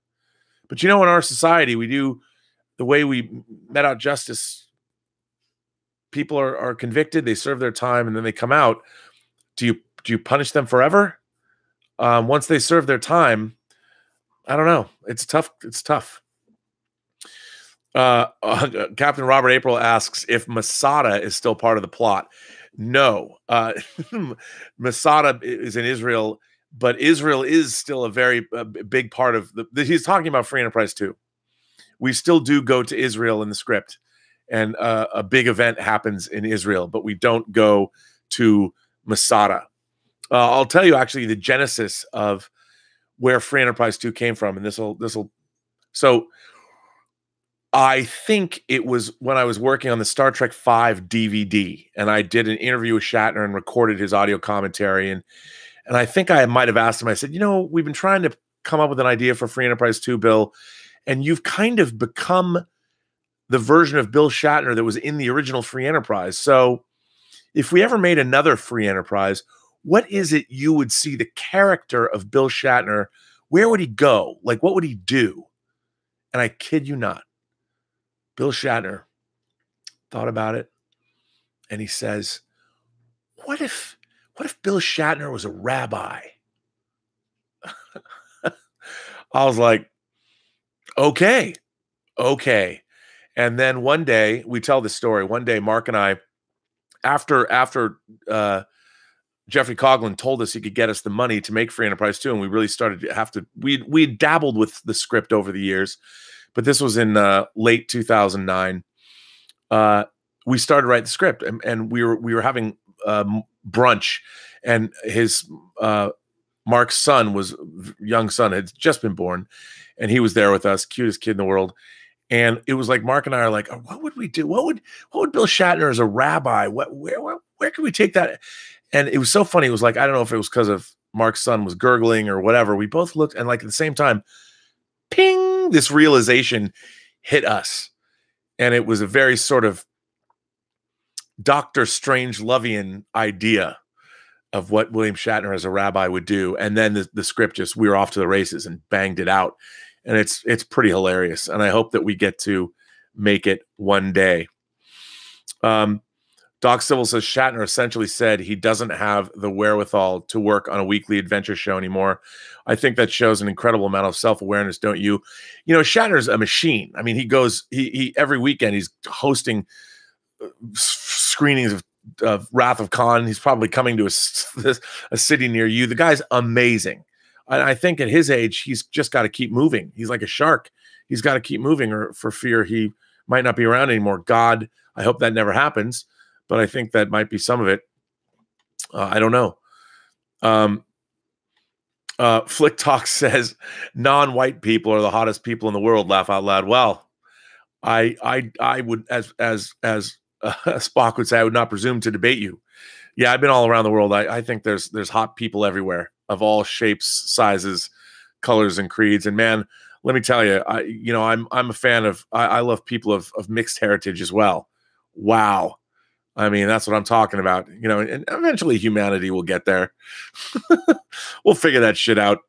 I hope so. C. Kruger says, has Doomcock or Teddy Rubskins channels contacted you? Well, no, I was on a Midnight's Edge podcast. You know, it's funny that there's a lot of people in the fan community and people that I like. I didn't realize how acrimonious some people find the Midnight's Edge channel. I really have liked watching their videos, whether they're all true or not. I mean, I watch them. I watch a lot of things. And, you know, you make up your own mind. I'm constantly, look, every morning I go to the Drudge Report and I go to CNN and the BBC. And that's where I start my journey of, and I read things on both sides. I read conservative commentators. I watch what I think is the ridiculousness from Fox News and compare and contrast, whether you look at the Young Turks or you watch Dave Rubin. I mean, you have to watch, to me, I'm just a culture junkie. And I like, even though I'm certainly not a conservative or right winger and by any stretch of the imagination, I like to understand there have been conservative people, you know, like William F. Buckley, I thought was a terrific thinker. And I think there's this idea that you should only, the internet has unfortunately made it so people can design what they like and get only information that feeds into their own points of view. And I think that's a waste of time. I mean, the whole point is I want to know what the other side is saying and what the other side is thinking. So I'm learning, you know, and you always should have your views, whatever you view as true and whatever you think is right. You should never stop allowing your own views to come up to scrutiny, whether it's a scrutiny of other people's, but most especially the scrutiny of yourself. You should constantly be examining your beliefs and wondering what you think about things. You know, again, I've been reading this book called Sapiens. And because I've been reading, a lot of other people have been talking about this book for a while. It's one of those books that it's a nonfiction book. I usually get nonfiction books filtered down to me later because I read so many novels and science fiction, fantasy, horror, comics, whatever. So a big nonfiction book like Sapiens, I'll hear about in the whisper stream, you know, and you'll be like, oh, I got to read that book. And I got Sapiens and the book Homo Deus that he wrote afterwards. And Sapiens is wonderful. And I can't stop thinking, what is a religious person? If you believe that the earth is, what does a fundamentalist Christian think of Sapiens if they're reading it? Do they get angry? Do they read a page or two into it and throw it against the wall? I'm always curious about that. But so no, the answer is no, I haven't been contacted by their channel. But I thought Midnight's Edge's interview with Nicholas Meyer was really cool. You know, I liked it. Mark C says, in a world of swatting, doxing, and ruining people's lives, to simply decide to protest with your wallet is what people are being upset about. Yeah, no, I agree with you. I agree with you. But I think it's the reason people are upset that it's upsetting to me. Like, look, we live in a country where people are all allowed to have their own viewpoints. And I'm like, you know, if you're a fan of the Marvel Cinematic Universe, why would you deprive yourself of that, of the joy of seeing, presumably the joy of seeing Captain Marvel, just because actress Brie Larson, I mean, Captain Marvel is not Brie Larson. Brie Larson is an actor that was reading words that were written for her and wearing a costume that was designed for her and working with actors that are her fellow actors. I mean, I've never judged. I've always tried to separate myself from the art and the artist, because look, all human beings on some level we're all deeply flawed and damaged, and we have wacky stuff going on in our own way. And what Brie Larson was asking for, I mean, again, this idea that men, like white men like myself, we've had it pretty good. You know, we have not always been the greatest people in the world. Now, I think it's ridiculous to trade one oppression for another. And the idea that you're going to blame white men, which is sort of silly, because really you should just blame all men, because throughout history, it's all men who have done bad things at some point. It depends where you want to. Do you want to talk about what the Japanese did to the Chinese in World War II? I mean, Jesus Christ, or what the Khmer Rouge did, you know, or it's like everybody's committed atrocities throughout history, and men have committed horrible atrocities against women and do every day now. But look, again, we all hopefully will all start getting better, and the world is pretty. It's on one hand, I don't understand. We have better technology, better communications. I mean, hell, Israel just launched a moon probe that's going to land. A private citizen in Israel, a private group has launched the first moon probe from Israel. They're going to become the 4th country in the world to land a probe on the moon, and it was privately funded. How cool is that? On a SpaceX rocket. So Elon Musk's rocket that he builds here in California, you know, is now taking an Israeli space probe aloft to the moon, and they will become the 4th country in the world to land a probe on the moon. We live in great times. Everyone's mad all the time. I don't get it. We should be doing great things. We should be doing great things. And we are doing great things. But yes, doxing, swatting, ruining people's lives. It's like, why do you want to do that? It's just unbelievable to me. Captain Robert April says that Shatner is at Pensacon this weekend. Of course he is. God bless that guy. Caledon Sound says, what are your thoughts on third-party figures? I'm a huge Transformers masterpiece collector, and I have a load of MP-scaled unlicensed figures. Great quality. Okay, that's a very good question. What Caledon's asking about, or Celadon, if I'm pronouncing it wrong, what he's asking, or she, I presume you're a guy. I can't see far. You look like a guy to me. And by the way, those Transformers MP-scaled figures, the masterpiece Transformers figures are great. Here is the thing. I grew up in a world where they made very few licensed properties. And like they were always making, I was always buying like, how many unlicensed Star Trek blueprints did I buy? I mean, people make blueprints of everything. They all followed the Franz Joseph Designs blueprints that came out in '75, but they weren't manufacturing Klingon D7 blueprints or blueprints of the grain ships from the animated episode More Tribbles, More Troubles. But I would buy them. They were unlicensed, and nobody was going to buy. There's all kinds of unlicensed model kits that I buy, and unfortunately, I buy unlicensed action figures. Is it stealing?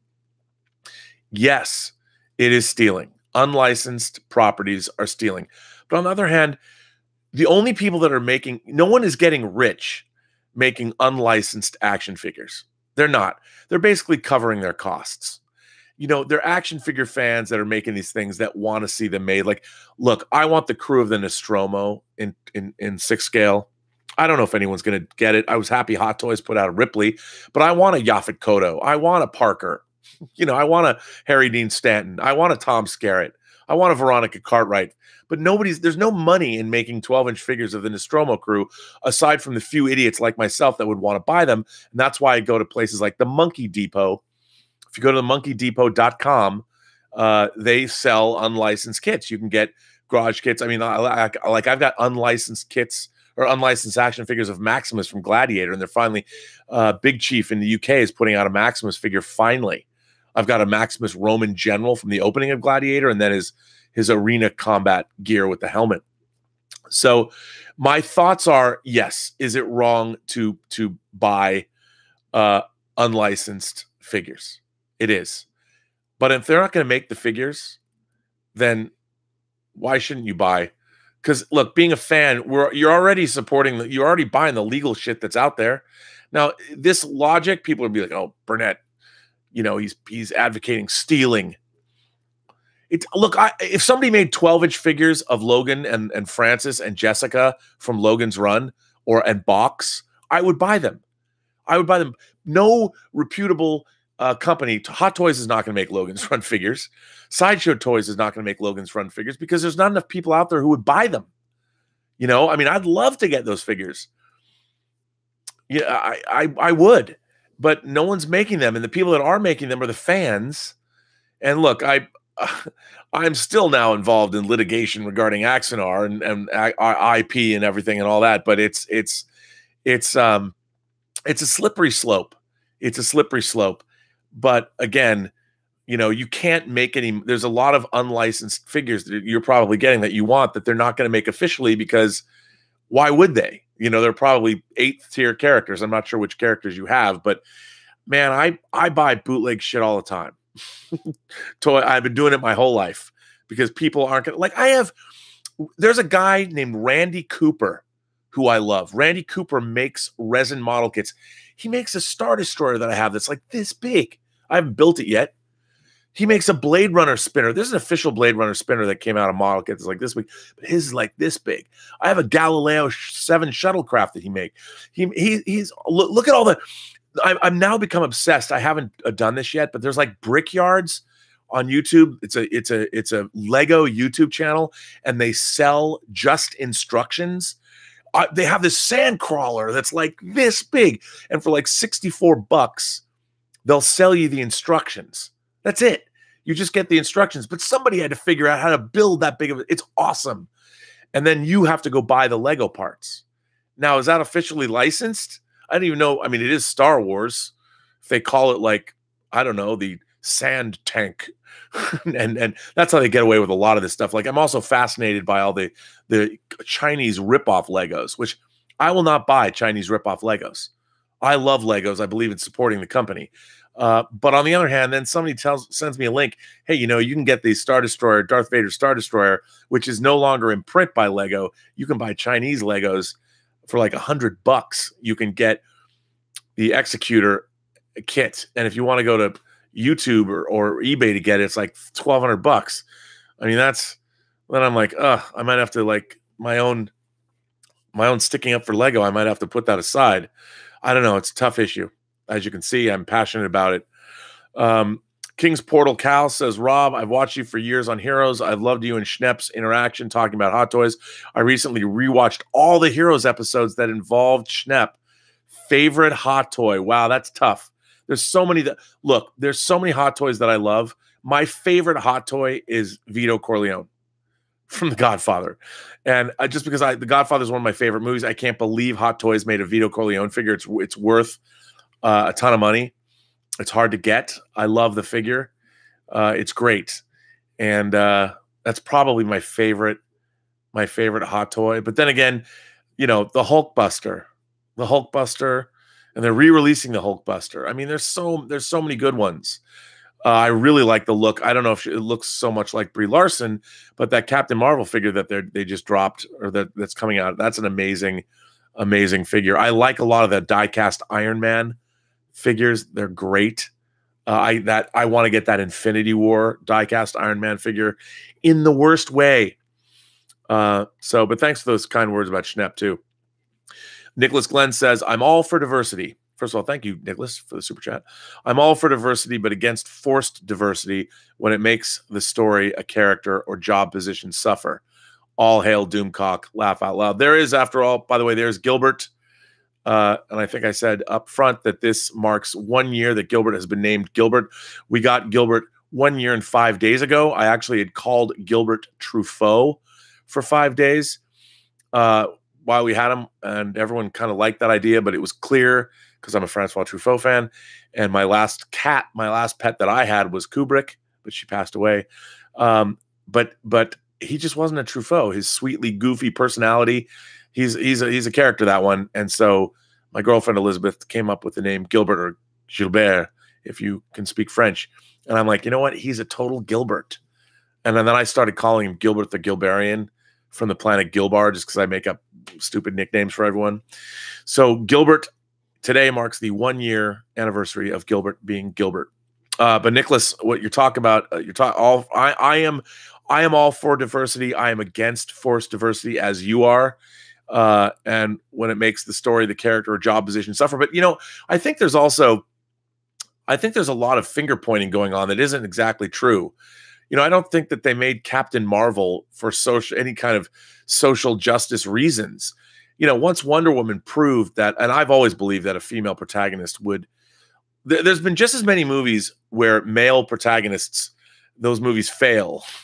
So the idea that you can't have a female protagonist is sort of silly, but for every reboot for every Wonder Woman you get a reboot of Lara Croft, which didn't do as well as it should have. But Captain Marvel, Carol Danvers, is a kick-ass character. I love her as part of the Avengers in this incarnation of Carol Danvers.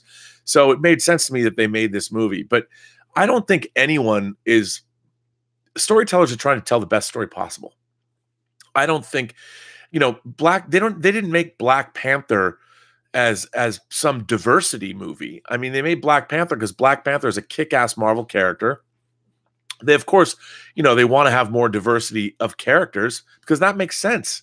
And Black Panther is a great character. They had a great take on Black Panther. Black Panther, as portrayed in Civil War, was awesome. He was awesome. Chad Boseman was awesome as Black Panther. So it made sense that Black Panther was turned in or spun off into his own movie.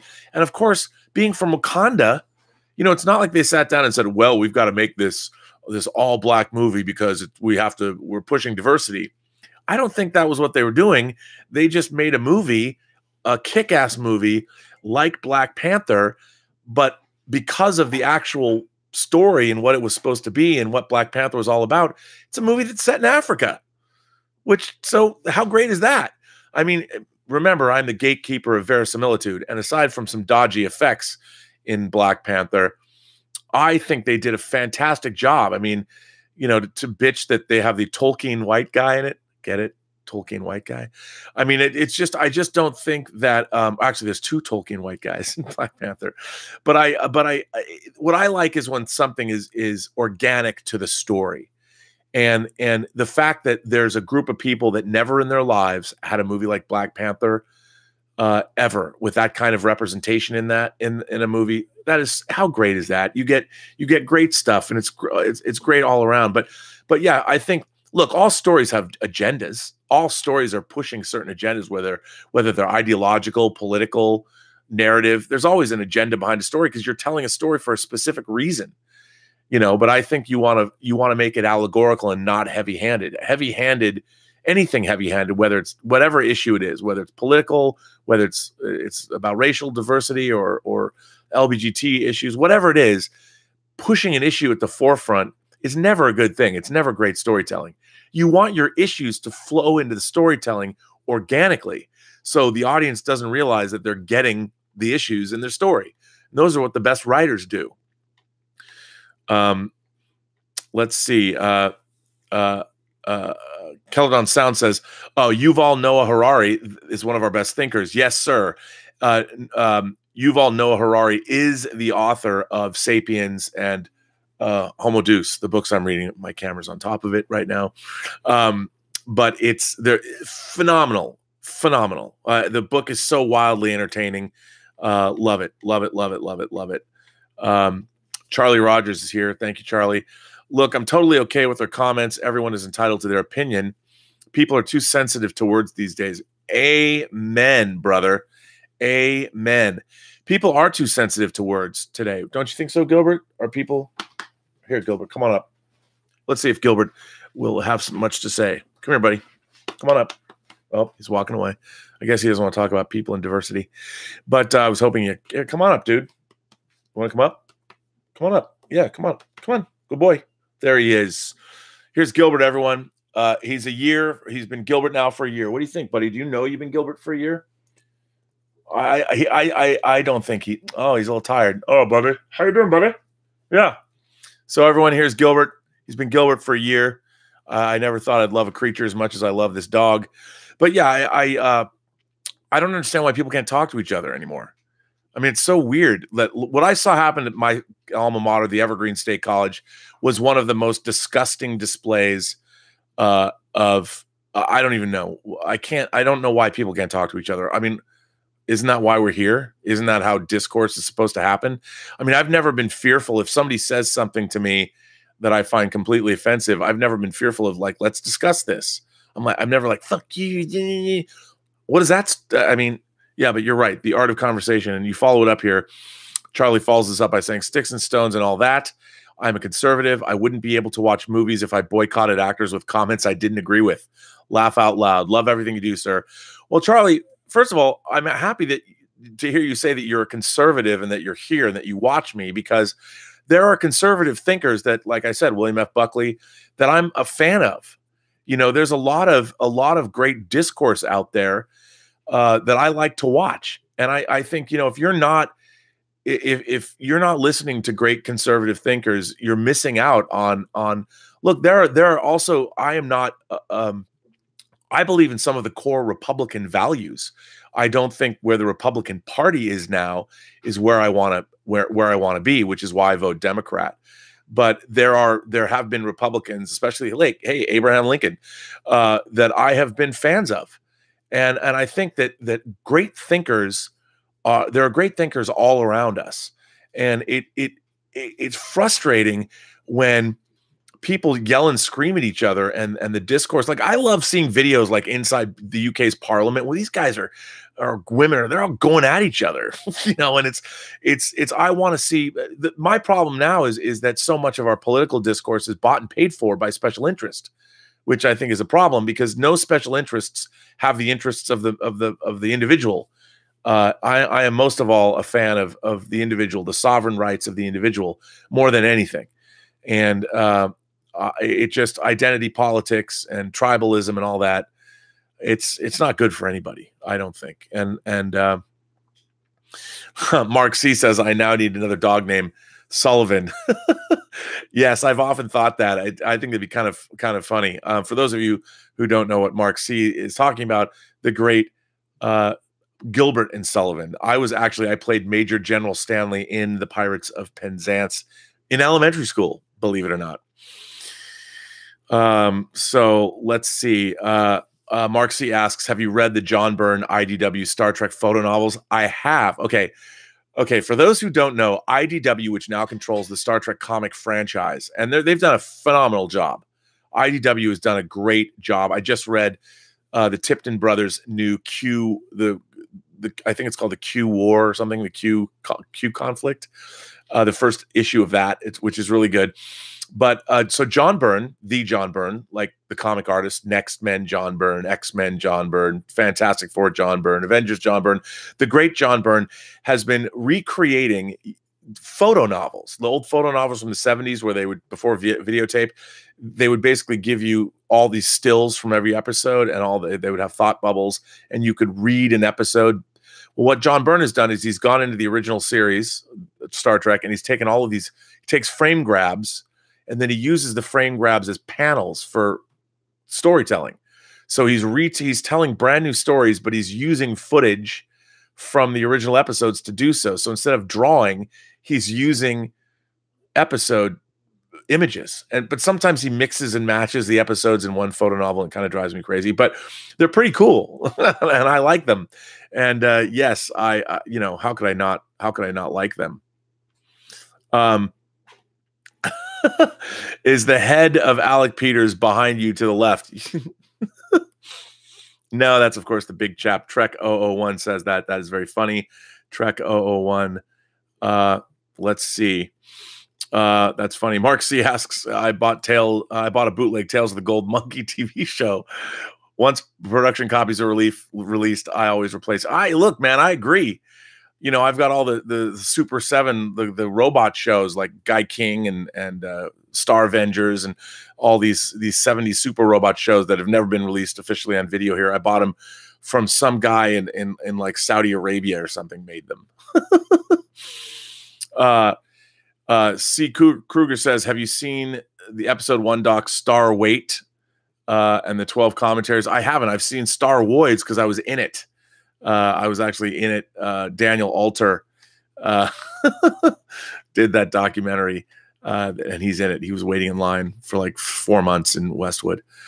Now, here's the thing. You know, the Tales of the Gold Monkey thing, if it's not out, if it's not available and people want it, you know, then what are you going to do, man? Caledon Sound says, exactly, man. Takara aren't putting out an MP Rec-Gar anytime soon. I do feel bad getting unlicensed too, but I've got the collecting bug and I need more. Look, you know, there have been recent unlicensed 6-scale figures of Magneto from the X-Men, of Professor X. No one's making those. You know, the only X-Men characters that you could get from Hot Toys are Deadpool and Wolverine, but they didn't even do a Wolverine for Logan. Other people have. My man Cliff Stevenson got an unlicensed Logan. I would like to buy a Hot Toys Logan. I would, but you can't. So it's unlicensed. But yeah. Let's see. There's more of these. What did I miss? Let's see. No, there's more. I don't want to miss any of these super chat questions people have been asking me about. Man, this one's gone on long. This one's gone on long. So MGS Big Boss 77 says, prior to Star Wars, people seem to forget that it was the original Planet of the Apes film series which sold an insane amount of toys. George must have taken notes and 20th Century Fox didn't. Yeah, for those of you who might not know this, there was a great toy company called Mego, which there is an episode of The Toys That Made Us about Mego. And by the way, I was in a Target yesterday, and Mego, I believe they're distributing through Target, only Target. Mego is back with a vengeance, and they're making both their 8-inch figures and they're making 12-inch figures, 6-scale figures. I saw that they had made a Zod and they had made a Green Lantern, and they're pretty cool. I mean, look, I'm only Hot Toys. I'm Hot Toys only. Although I'll buy other sideshow figures too, like when they put out a Jack Burton or something. But it's great to see Mego back with a vengeance. But they made an incredible line, a great line of Planet of the Apes figures, mostly around the time they were basically they were for the television show. That was 1974, I believe. That's when Mego put out. They had Planet of the Apes tree houses and all kinds of stuff. They had great Planet of the Apes figures, and I loved like General Ursus and all that. They made great figures. That was a great toy line. But yeah, I think George Lucas probably took. See, nobody. The funny thing about that is that movie related toy lines were never big. They didn't penetrate into. They weren't mass. They didn't sell on a big mass scale. So he was a visionary in that way. But yeah, so I agree with you there on that. I think I'm going to wrap this up because I have work to do. I got to make some phone calls since I've been doing this chat. Oh, the Blue Corner is here. The Blue Corner. Hi, Blue Corner. What did Dave mean by there's no chance the Hills Run Red will ever get a Blu-ray release? Saw it again today on YouTube. Man, that one-line baby face. I got to, that baby, you're right, Blue Corner. That guy, he's so talented. The baby face figure he made, it's like $900. If I had the money, I'd drop it. I'd drop it on that because hell, I nurtured that project and produced that project. I was in Bulgaria producing that project with Dave Barker. Here's the thing. I don't know why there's no Blu-ray of The Hills Run Red. I believe it's the only Dark Castle movie until they moved out of Warner Brothers. It's not on Blu-ray. I think there's somebody kind of the way you can't get Ken Russell's The Devils, the uncut on Blu-ray. I think someone's got it out for The Hills Run Red. I'd love to see it. I know you can get it in HD like on Vudu. and I want to figure out how to download it, buy it, and burn myself a Blu-ray. But it's really irksome to me. I'll tell you something else. I made a documentary. It's on the Blu-ray. When I went to Bulgaria, they weren't going to pay really for a behind-the-scenes documentary being made. So I took my own video camera and I shot my own documentary. They shot a few interviews. The studio shot a few interviews with the cast, but I shot my own documentary, and it's on the DVD. You can get the DVD of Hills Run Red, but not the Blu-ray. I don't understand, and it drives me insane. Sean Finnegan says, I just read the Alec Peters lawsuit. My God, how can he be serious filing that tripe? I hope you will go after his financial records as part of discovery. Yes, it's been, I can't comment on the ongoing legality of this, but yes, Alec Peters, my once great friend and compatriot on Axanar, has sued me. This is, by the way, the second legal action he's taken against me in 6 months. He threatened to sue me back in September and October, and I had to spend thousands of dollars with my own lawyer defending myself. And then when my lawyer asked for proof of what Alec Peters was saying, there was no proof provided, and Alec's lawyer quit, dropped the case. So Alec Peters, but it was not an official lawsuit yet. Alec Peters has officially, by the way, this is the same Alec Peters who is trying to raise money from people to pay for his studio that he has not made a movie in since he's been there for 2 years. And I think it's rather absurd, and I will have lots to say about it. My lawyer already has. I haven't even been served for the lawsuit, so technically I have not received a suit at all. People forwarded me the actual legal documents, which I forwarded to my lawyer, and we will be, of course, it is an absurd lawsuit. The guy takes $1.5 million of donor money. And I'm the only person, by the way, I'm the only person who actually made everything that ever came out of Axanar Productions. I edited and finished Prelude and everything after that. I made it all. So it's ridiculous. And by the way, he's coming after me for not making a disc, an Axanar Origins disc for a feature film that was never made. So yeah, you guys, I encourage you, if you want to go to the read AXA Monitor, you can find out all about it.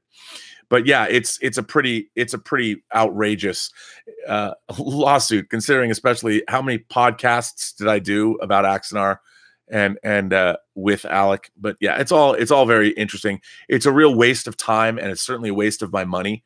I mean, I live here with 2 teenage girls, and we're always trying to make ends meet, and trying to make rent.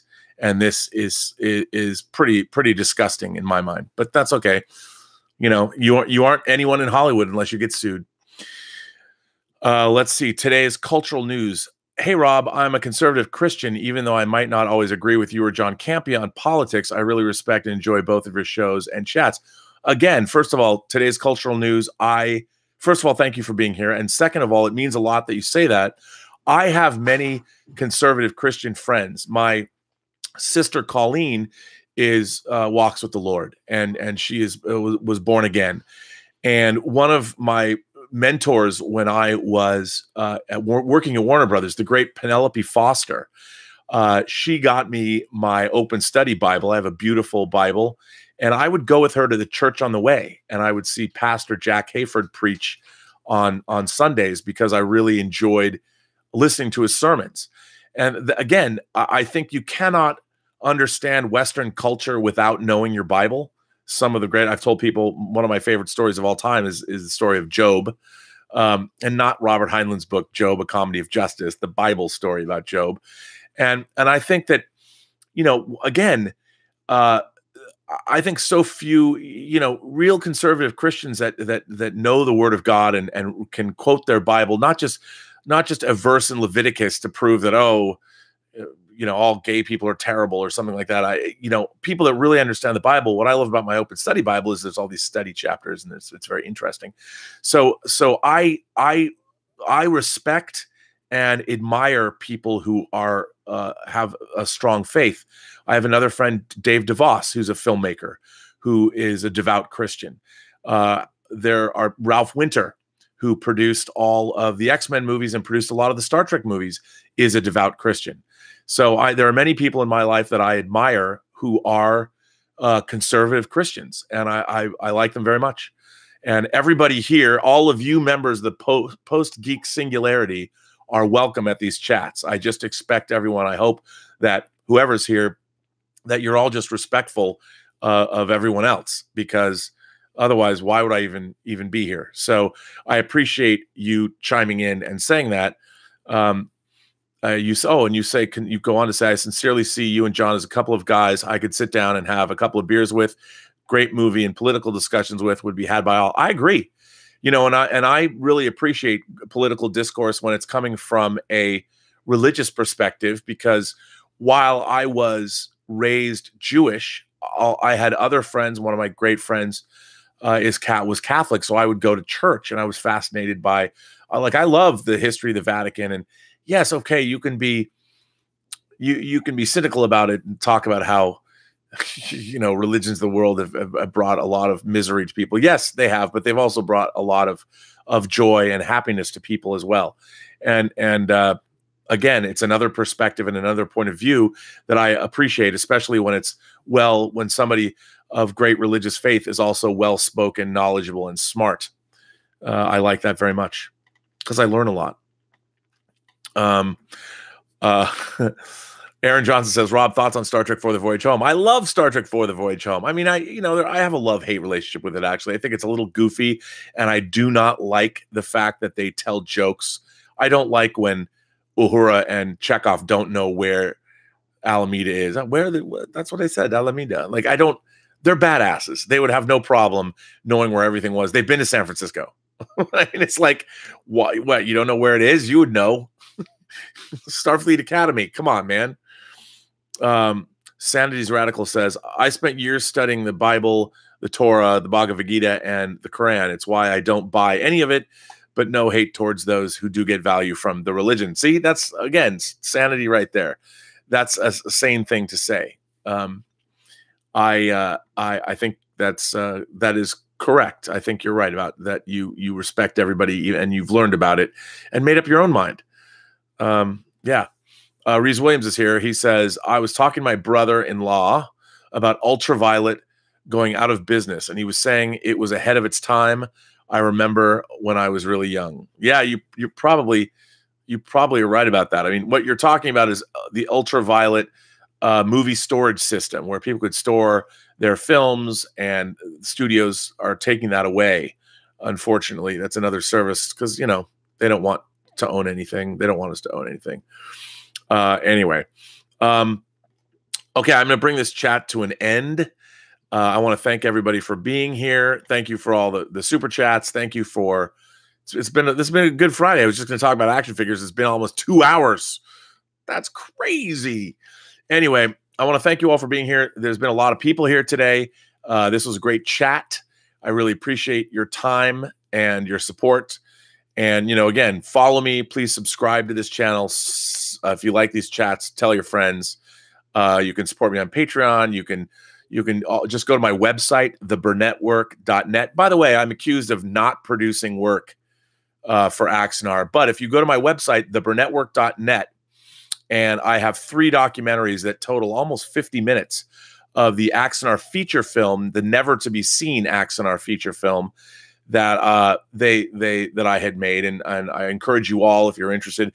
This lawsuit with my former compatriot Alec Peters is going to be probably public. What a waste of time. All I can say is it was a lot of fun to work with Tobias Richter, who was working on Axanar. It was a lot of fun to work with him on the movie Skyfighter, the short film Skyfighter, that we hope is a proof of concept for a feature that we finished this week, and we do our final mix on Tuesday. So it was great to do that, and it's great to be finishing Tango Shalom, because, real filmmakers make films. They don't sue people in court. They don't. And especially when those people are supposed to be making movies that their donors gave them $1.5 million for. Yeah, there's better ways to spend your time and money. And there's better ways for me to be spending my time and money, certainly not fighting a lawsuit against a former compatriot of mine who I stuck by through his own lawsuit, to great detriment to my professional and personal reputation. But that'll all come out in the wash, because you know what? I've already been through a huge lawsuit and I win them. So anyway, We'll see. But I want to thank you all for being here. Thanks for being supportive, and thanks for being supportive of each other. And remember, every person you meet has a story to tell that you haven't heard yet. So all you have to do is listen. Thanks very much, guys. I probably will be here back on Saturday and Sunday to talk about something scintillating. I'm still only up to G with my list of, I've got to do G. Maybe I'll do that tomorrow. But anyway, thanks a lot. Thanks for being here, and I will see you guys later.